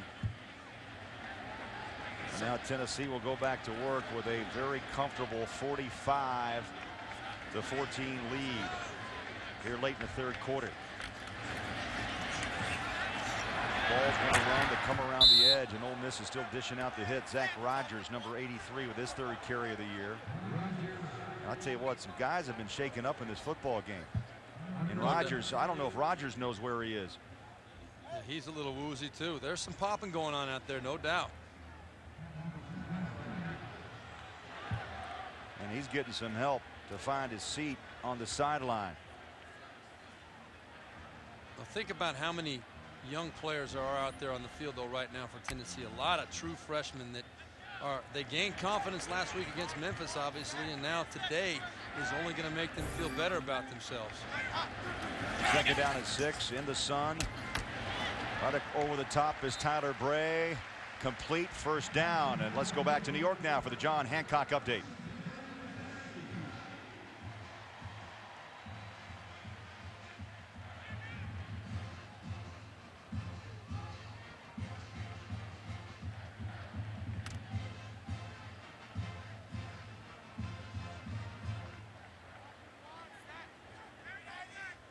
Well, Tim, I will tell you this. That does not look like the player who's going to be sitting or standing on the sidelines today. Cam Newton of Auburn. No, that does not look like Gerald Poe right there bursting through, making a tackle in the backfield. But you know, maybe a little bit of gamesmanship on behalf of on Auburn's part a little bit too with Gene Chizik and the staff. Maybe they decided to kind of use the whole situation to their advantage. Not that they want to be in the situation, but the uncertainty. Coach Mike Richt and his Georgia staff trying to figure out if he's going to play, if he's not going to play. They got to make adjustments. Well, there's a Heisman on the line along with a national championship. I'm sure they felt pretty strongly that he was going to play. Incomplete. That brings up 3rd down and 13 with 3:16 on the clock here in the 3rd. It's been a Tennessee kind of day. And this young man, Tyler Bray, again with back-to-back very impressive performances. Right, and I think one thing that needs to be mentioned, you know, he's getting the chance to play now early. He obviously has the confidence of his teammates and the coaching staff, but Matt Sims, the quarterback that played before, in my opinion, was playing good football. There were a couple of things that Tyler Bray brings to the team that maybe Matt doesn't have in terms of elusiveness and ability like that the coaches feel strongly about. But I think Matt Sims is playing good football and is a good quarterback. Play action, launches that ball up and incomplete. I think the key word, one word, would be escapability. There is just something about, and we talked to the players as well, Poole and company, there's just that extra half second that he gives his Tennessee offense. I think that can be validated by when you look at it on film and when you look at how he does make some people miss. I do think that Matt Sims, though, we saw him run a few weeks ago when they played LSU in that heartbreaking loss. Matt Sims ran the ball well himself, but it's just that instinctive ability to maybe buy a little extra time that got him in a little bit of trouble. So the short kick, and Ole Miss will have the ball at the 45-yard line. And tomorrow, here on CBS, the Amazing Race teams are off to the Middle East for an exotic adventure. Don't miss a new Amazing Race after 60 minutes. That's tomorrow here on CBS. Looks like somebody's asking somebody to get married. You know, one last comment on Matt Sims. I did get a chance to talk to him pregame warm-up today and went down and just wanted to see how he was doing. And I'll tell you, he looked me in the eye and said, hey, I'm going to get a chance to play again. I'm not worried about it. I'm going to just get myself ready and make sure I'm ready the next opportunity. They give it to Bolden. Finds some room. Could not get to the edge, and he's tackled down at the 49. Nice tackle by Brent Brewer. And now time to check in for the Red Lobster. Today's scholar athlete, Herman Lathers, a 3.17 sports management, and Red Lobster's commitment to the investment of our future is shown today by donating $1,000 to the Tennessee General Scholarship Fund. Bolden gets the call again, and he is running down the sideline and then pulls up a little bit as he's out of bounds at the 28-yard line. Bolden's been the only bright spot for this Ole Miss offense today. Yeah, they have not had any rhythm whatsoever in the passing game. And as a result, Bolden has been the one guy that's been able to step up. You know, Enrique Davis has made a couple of plays too, but I would suspect in this situation, given a 31-point deficit, Nathan Stanley's going to have some opportunities to make plays in the passing game. Bolden 113 yards on the ground, his 5th 100-yard rushing game of the season, his 7th in his career at Ole Miss. Stanley wants to throw, good protection. Pocket collapses, and so does Stanley. Corey Miller, the freshman, off the left edge. He's played in all 10 ball games for Tennessee, and I'm sure now get some extended playing time for this young fella, but you know, you still go back to just getting experience. And in a game like this, freshmen will see a lot of snaps in this game. No doubt. The Tennessee freshmen are seeing a lot of snaps in every game, but almost exclusively from this point forward in a game like this. There were a lot of orange shirts there. Nathan Stanley, he saw the corner blitz coming. He knew there was pressure coming. He's a young quarterback. He's got to know when to get rid of that football, too. You can't just sit there and hold on to it. You got to throw it somewhere. And rolling up on a minute left to play in the 3rd. 2nd down, 15, snaps fumble. Get on it, and he does. Oh, you feel like a coach up here. Yeah. You know what have we seen all day today? Players trying to pick the ball up instead of just live to play another day. Exactly right, and I think he realized that. And let's just, you look at the stars today for Ole Miss. Melvin Harris, I think, is a guy that they need to make a more exerted effort to get the football to. He's 6'7", 205 pounds. Hard guy to match up against for any defensive back. But the big issue today was right there, obviously. Jeremiah Masoli. Bolden's done his part, 113 yards, a couple of touchdowns. Just didn't happen for Jeremiah Masoli. 3rd down and a half mile. 27, there's movement and a flag. Gerald Williams hopped off the line a little bit early. And Jeff Scott is taken down to the 40-yard line.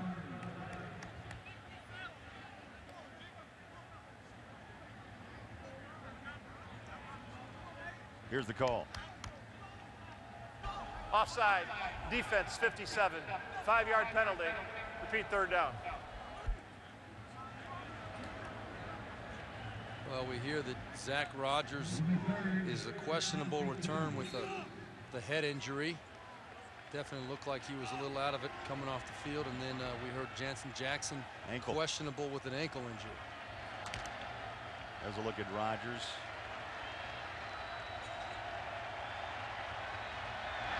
Final seconds of the third quarter. Third down, 22 for Ole Miss.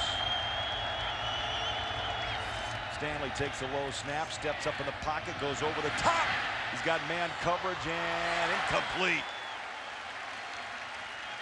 Good defense on Markeith Summers. Anthony Anderson. That's the end of the third quarter. So they try to out-jump the Tennessee defense, and we end the third quarter in Knoxville. Tennessee 45 and Ole Miss 14. We'll return to Neyland Stadium right after this message and a word from your local station.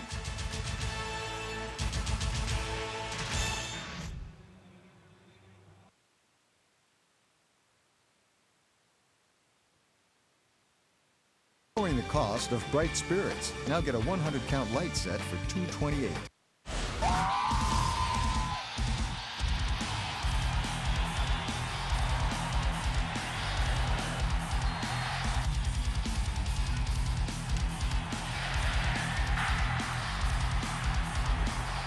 Tennessee on their way to their first SEC win of the season. They dominated early and they not let up on the pedal. Now Ole Miss came back with a couple of touchdowns, Steve, in the fourth quarter, but it's been shut out since. They're going for it right now, 4th and 22, trying to cut into that lead a little bit more as we start the fourth quarter. Stanley, the quarterback, 4 wide receivers set on 4th down, 22. Stanley steps up, throws a deep ball on a string in coverage. There's flags down, not 1 but 2. That's what we were talking about. That's the big Melvin Harris, 6'7", just saying, I don't think anybody can get up as high as you can. Could be pass interference. Tyler Wolf was there. Anthony Anderson also defending that pass play. And here again is Matt Austin.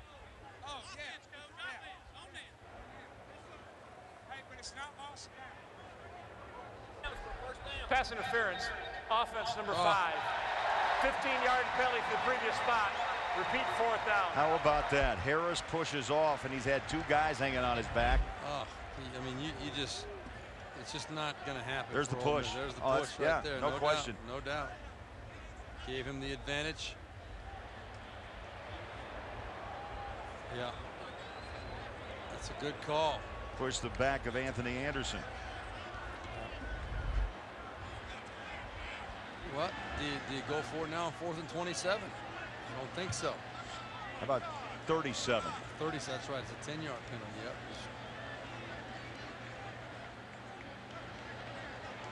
Ole Miss with 6 flags, 72 yards. There's a look at Houston Nutt. Had some great success at Arkansas. Was the coach there for 10 years with the Razorbacks. He's led Ole Miss to a couple of back-to-back Cotton Bowls, but this year it has been a struggle. Yep, and you know there have been some key injuries on this Ole Miss team. One of the injuries that everybody seems to bring up is Kentrell Lockett, the senior defensive end, who was a huge part of every part of this Ole Miss ball club. Well, now with a knee injury in week 4 against Fresno State. And the ball is down at the 12-yard line. Fourth quarter in Knoxville. Tennessee up big. Knoxville. Can you repeat that one more time for me? Well, I would say we've done a lot of football, and there's it's been up and down the field, big plays, picks, run backs.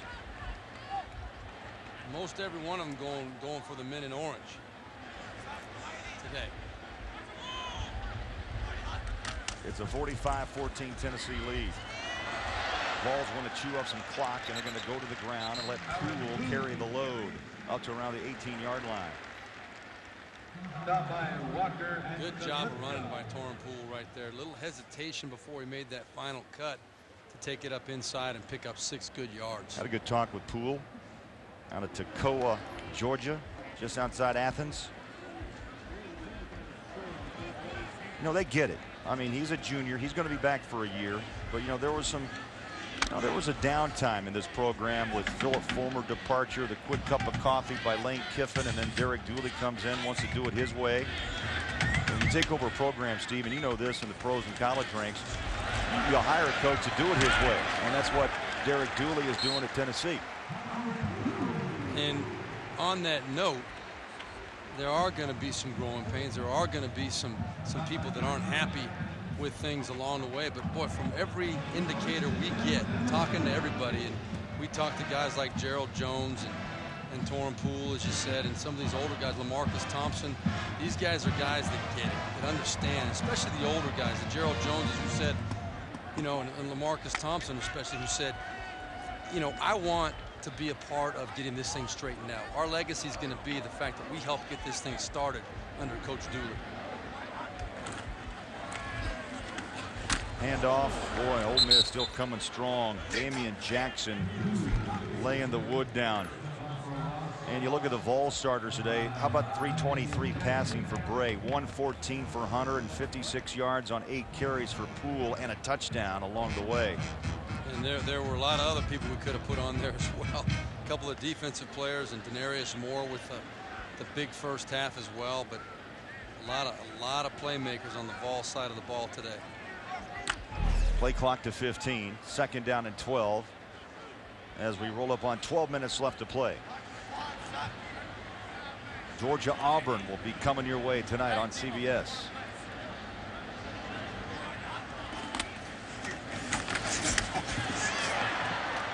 Push down of bounds is Poole. What makes Thursday the nerdiest night of the week? We've got a pretty good theory. An all-new Big Bang Theory. Thursday on CBS.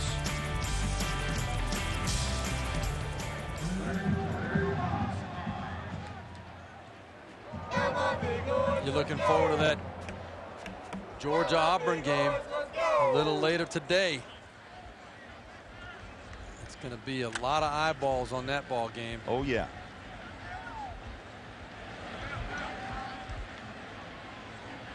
Third down and 5. Play clock to 5. Play clock 4. Get the snap away. Little throw far side. It's incomplete. Let's go to New York. Here's Tim.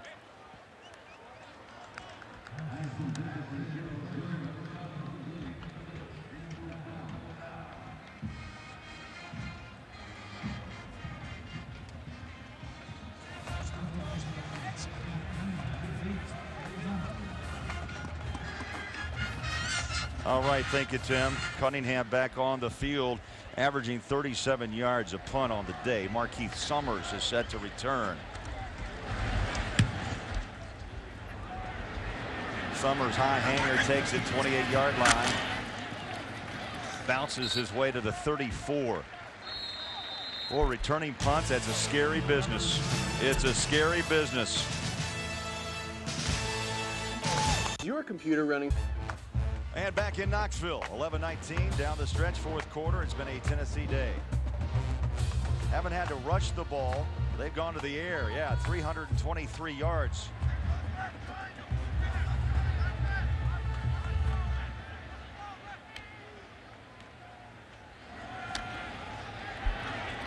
Masoli's back on the field.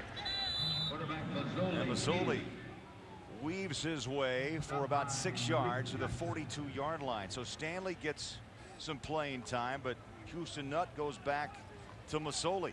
I can honestly tell you I did not see that coming. I thought Nathan Stanley would get to finish the ball game. He may have gotten himself nicked up a little bit on one of those. He's sitting on the bench over there on the sideline. Under 11 minutes to play. Stay tuned. Georgia Auburn next on CBS. That ball was out. That ball came out of the hands of Jeff Scott, and it's going to be Tennessee football. Oh, the turnovers. Yeah, it just, when it rains, it pours. I don't know whether Jeff Scott ever got this football. Let's check it out and see. He's got it in there, and it's just stripped out. Now, there is a question about whether his right knee might have been down before that ball popped out.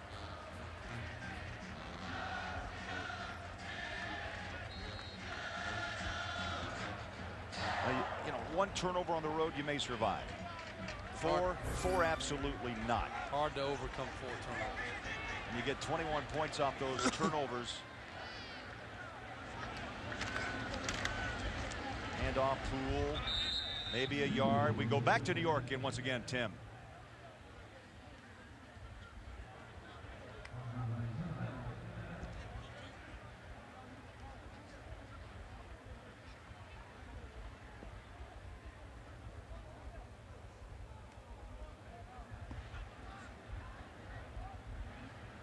Tim, you know, when I take a look at that scoreboard, I was thinking, are you talking basketball? I mean, 83-20. Ole Miss allowing 45 in this one today.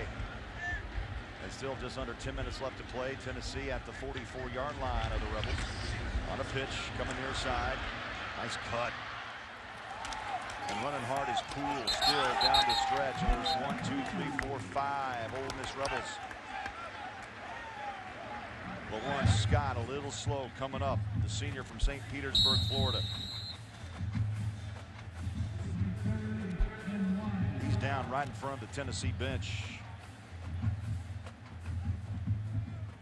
It does not look like he's going to be getting up here anytime soon. Working on that right leg. My 17-year NFL career and my Notre Dame career, I had 20 surgeries. The body is not made to play this game. And you're still standing. Still standing. Which is amazing to me. Still standing. But there are guys that have had a lot more than me. And, you know, it definitely does take its toll. But you love the game. Tears in the eyes of Lawan Scott, a senior.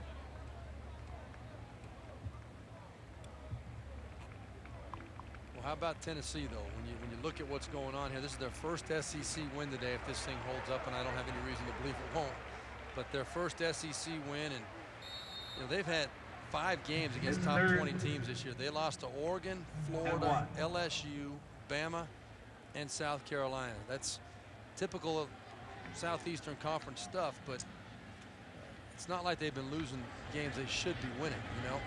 They haven't won a game in the SEC since 08, when they beat Mississippi State in the West, that is, in the West, 34-3.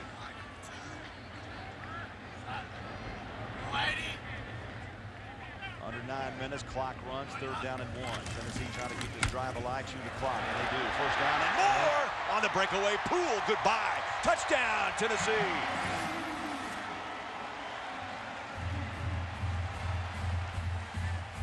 Terran Poole.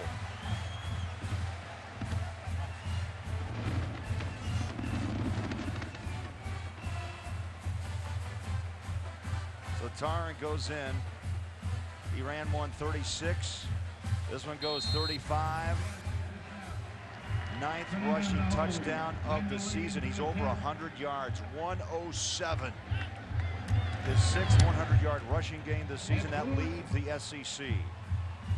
And the extra point by Lincoln is up and good. And a runaway here in Knoxville. Very, very consistent. Something that gets kind of lost in the shuffle with the misery that Tennessee has been kind of going through this year. Today, boy, the exact opposite. A lot to celebrate. Kick is away. Heat wrapped up at the 15. We go back to New York, and here's Tim Brando. On the return, he was reversed by Herman Leather. 1st and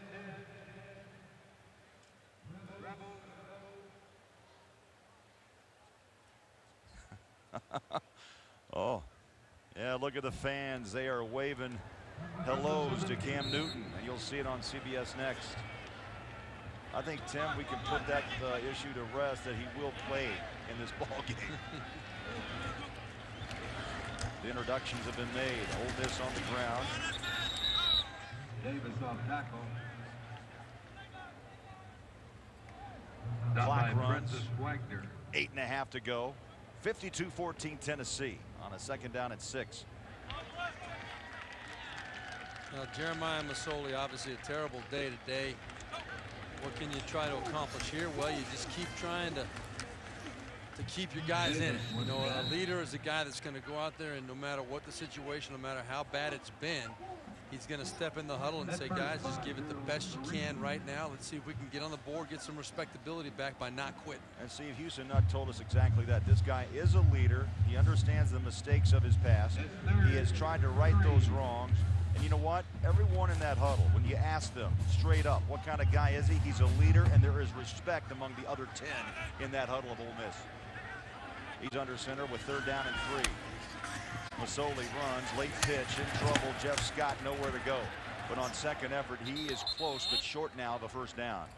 Well, he was caught along that sideline, and he's about a yard shy. Oh, it looks like Houston Nutt just wants to try and run the clock out here, not even trying to put the ball up in the air, shaking his head. But even that right there, you saw the indecision in Jeremiah Masoli on the pitch. He wasn't quite sure whether to dish it or keep it, and you know, he got squeezed by that sideline, didn't have any room once the ball was pitched. They played the short side of the field. They played the short side of the field, which is even more vital for the quarterback to make a quick, decisive decision. You know, instead of waiting and stringing it out, that's what the defense wants you to do. They want you to string it out to the sideline. Campbell set to punt. High snap. Brings it down, and the punt is away. Tennessee lets the ball roll, and it's out of bounds at the 26-yard line. Timeout. We'll be back to Knoxville after this. Our first look at Matt Sims, who reaches the Tennessee huddle. He's a junior out of Franklin Lakes, New Jersey. Was at Louisville, transferred to El Camino Junior College, then came to Tennessee, recruited by Lane Kiffin. And here's the tough part about that story. Kiffin then left a week later to USC. Right. And Dooley approached Matt Sims at that point and made it clear that he was welcome to stay at Tennessee and be a part of things. He earned the starting quarterback position, and it was determined last week prior to the Memphis game that Tyler Bray would be the starting quarterback. And Matt Sims has handled it very well. Doesn't agree with the decision. A lot of people, you know, could make a case for Matt Sims, myself included. I'm a fan of his as a quarterback, but the decision was made because Coach Dooley saw some things in Tyler Bray that got him very, very excited. And you know, coaches have to make those tough decisions. It doesn't always work in the favor or work the way that maybe everybody wants. It never works the way everybody wants. Absolutely. Handled it with class. Difficult situation to be involved in. On the ground, David Oku, who gets a couple of carries in this football game. Sims on the season, I mean, you look at his stats, a 58% completion percentage, nearly 1,500 yards passing, 8 touchdowns, 5 interceptions. I think Derek Dooley, there was a point in time, the frustrations of the season also went with Matt Sims, with frustrations of key turnovers at key times. No, there's no doubt about it. But now you look at the games that he played against. They played Oregon, Florida, LSU, at Georgia, Alabama, and South Carolina. While this team was really trying to help these young freshmen mature and grow up, and Matt Moore was a quarterback taking the lumps while they were going through it. And I think that's kind of the argument, is that, hey man, I was back there getting beat up going through those big tough games.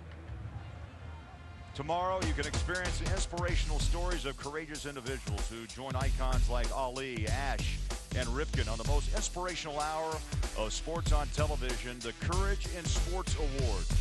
That's tomorrow at 3 Eastern or 5 o'clock. Check your local listings. That brings up 4th and 7 for Tennessee, and Cunningham is back out to punt. High snap. Boots it away. Ole Miss wrapped up, driven back, and they'll start at the 30. Now they're going to give him forward progress to the 40, and we'll be back to Knoxville. Timmy B has done a great job keeping us updated on Cam Newton's situation today. He has warmed up. He's been introduced to the crowd. I believe just short of a standing ovation. Now that looked like whatever that was about a maxed out ovation. They were standing and sitting. They were going nuts, and rightfully so. That program has been raked through the coals here last couple weeks. Stanley back at quarterback for Ole Miss. He's on the rollout, steps back up and throws. Oh, what a catch. Yes, complete at the 41-yard line, and a beautiful grab by Marquise Summers. Well, Georgia #2 Auburn. Georgia 5-5. Auburn perfect season, and they want to keep it that way. They put points on the board. Total yards over 500 a game. Georgia has been playing some good football lately. This is not a team that Auburn can afford to take lightly. Mike Rick will have that team ready to play some football.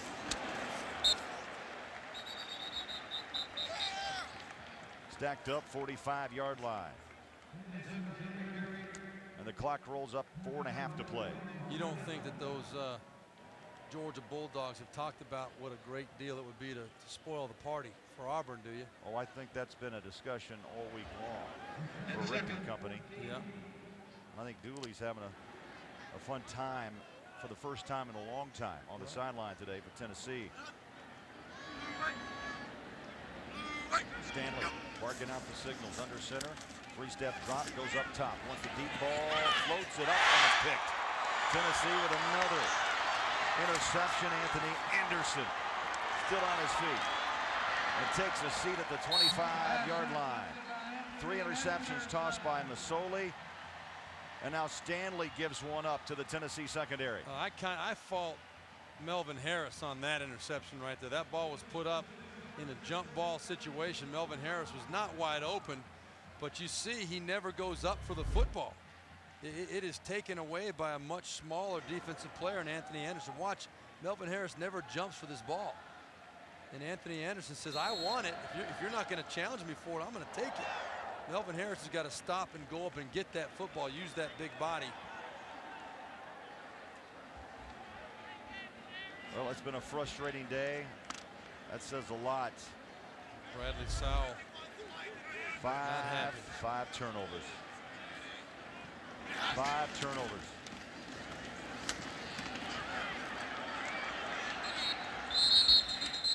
Neal is pushed back. And tomorrow on CBS, the kingpin of Lucky Strike Bowling goes undercover.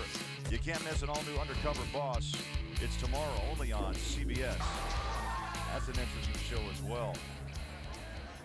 As we look at Matt Sims, but so if you're a Houston Nut, what do you do now? You got 2 games left. We talked about it. Got 2 games to become bowl eligible. You got at LSU and Mississippi State. You got to find a way to keep these guys fighting and believing in it. Tough day to day. Nothing went right. No phase of the ball game has gone right for Ole Miss. Some days it's going to be like that. Sims the handoff. I will give Ole Miss this. Defensively, they continue to attack Tennessee. On the defensive side, Steve, you've been on this side too. It's hard to point fingers defensively because your O has given up the ball on big play turnovers. And it's like, hey, is it on us? Not really, but you got to still come together if you want to go bowling. You do. You still do. And the offense and Jeremiah Masoli, the #1 culprit, has not played well today. But there's been some pretty easy touchdown runs for Torn. You know, Torn Poole has had 2 or 3 easy ones right up the middle for 20, 30, 40 yards where he wasn't even touched. So the defense, I think, cannot sit back and feel good about what they did today. They can feel good about the effort for sure. Neal, the ball carrier, freshman from Tyrone, Georgia. That brings up 4th down. Another punt is ahead for Tennessee. Clock hits the 2-minute mark. Stay tuned. Georgia, Auburn, next on CBS.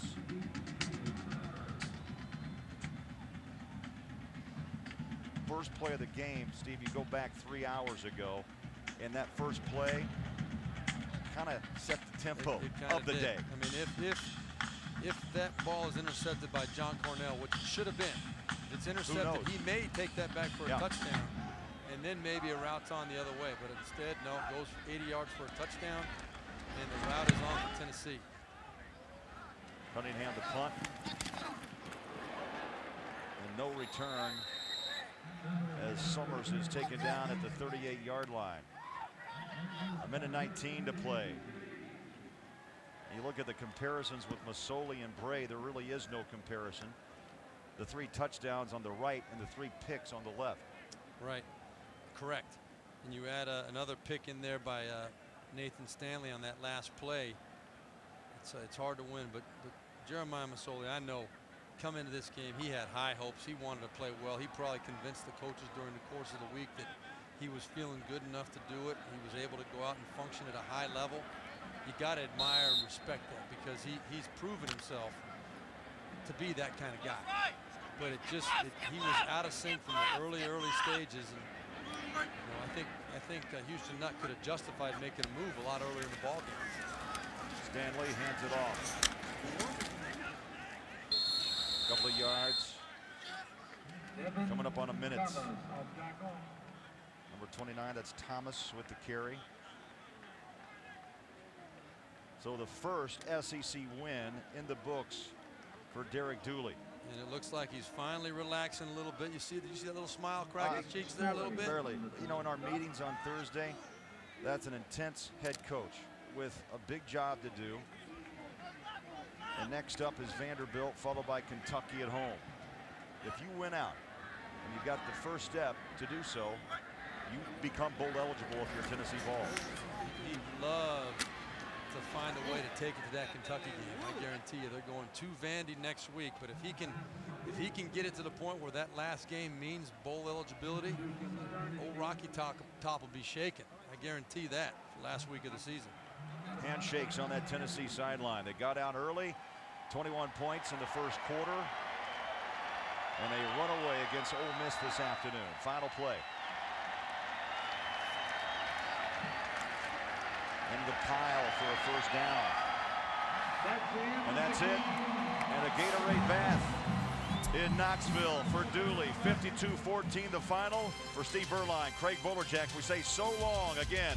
52-14 the final. Coming up next, it's an SEC showdown. Georgia taking on Auburn.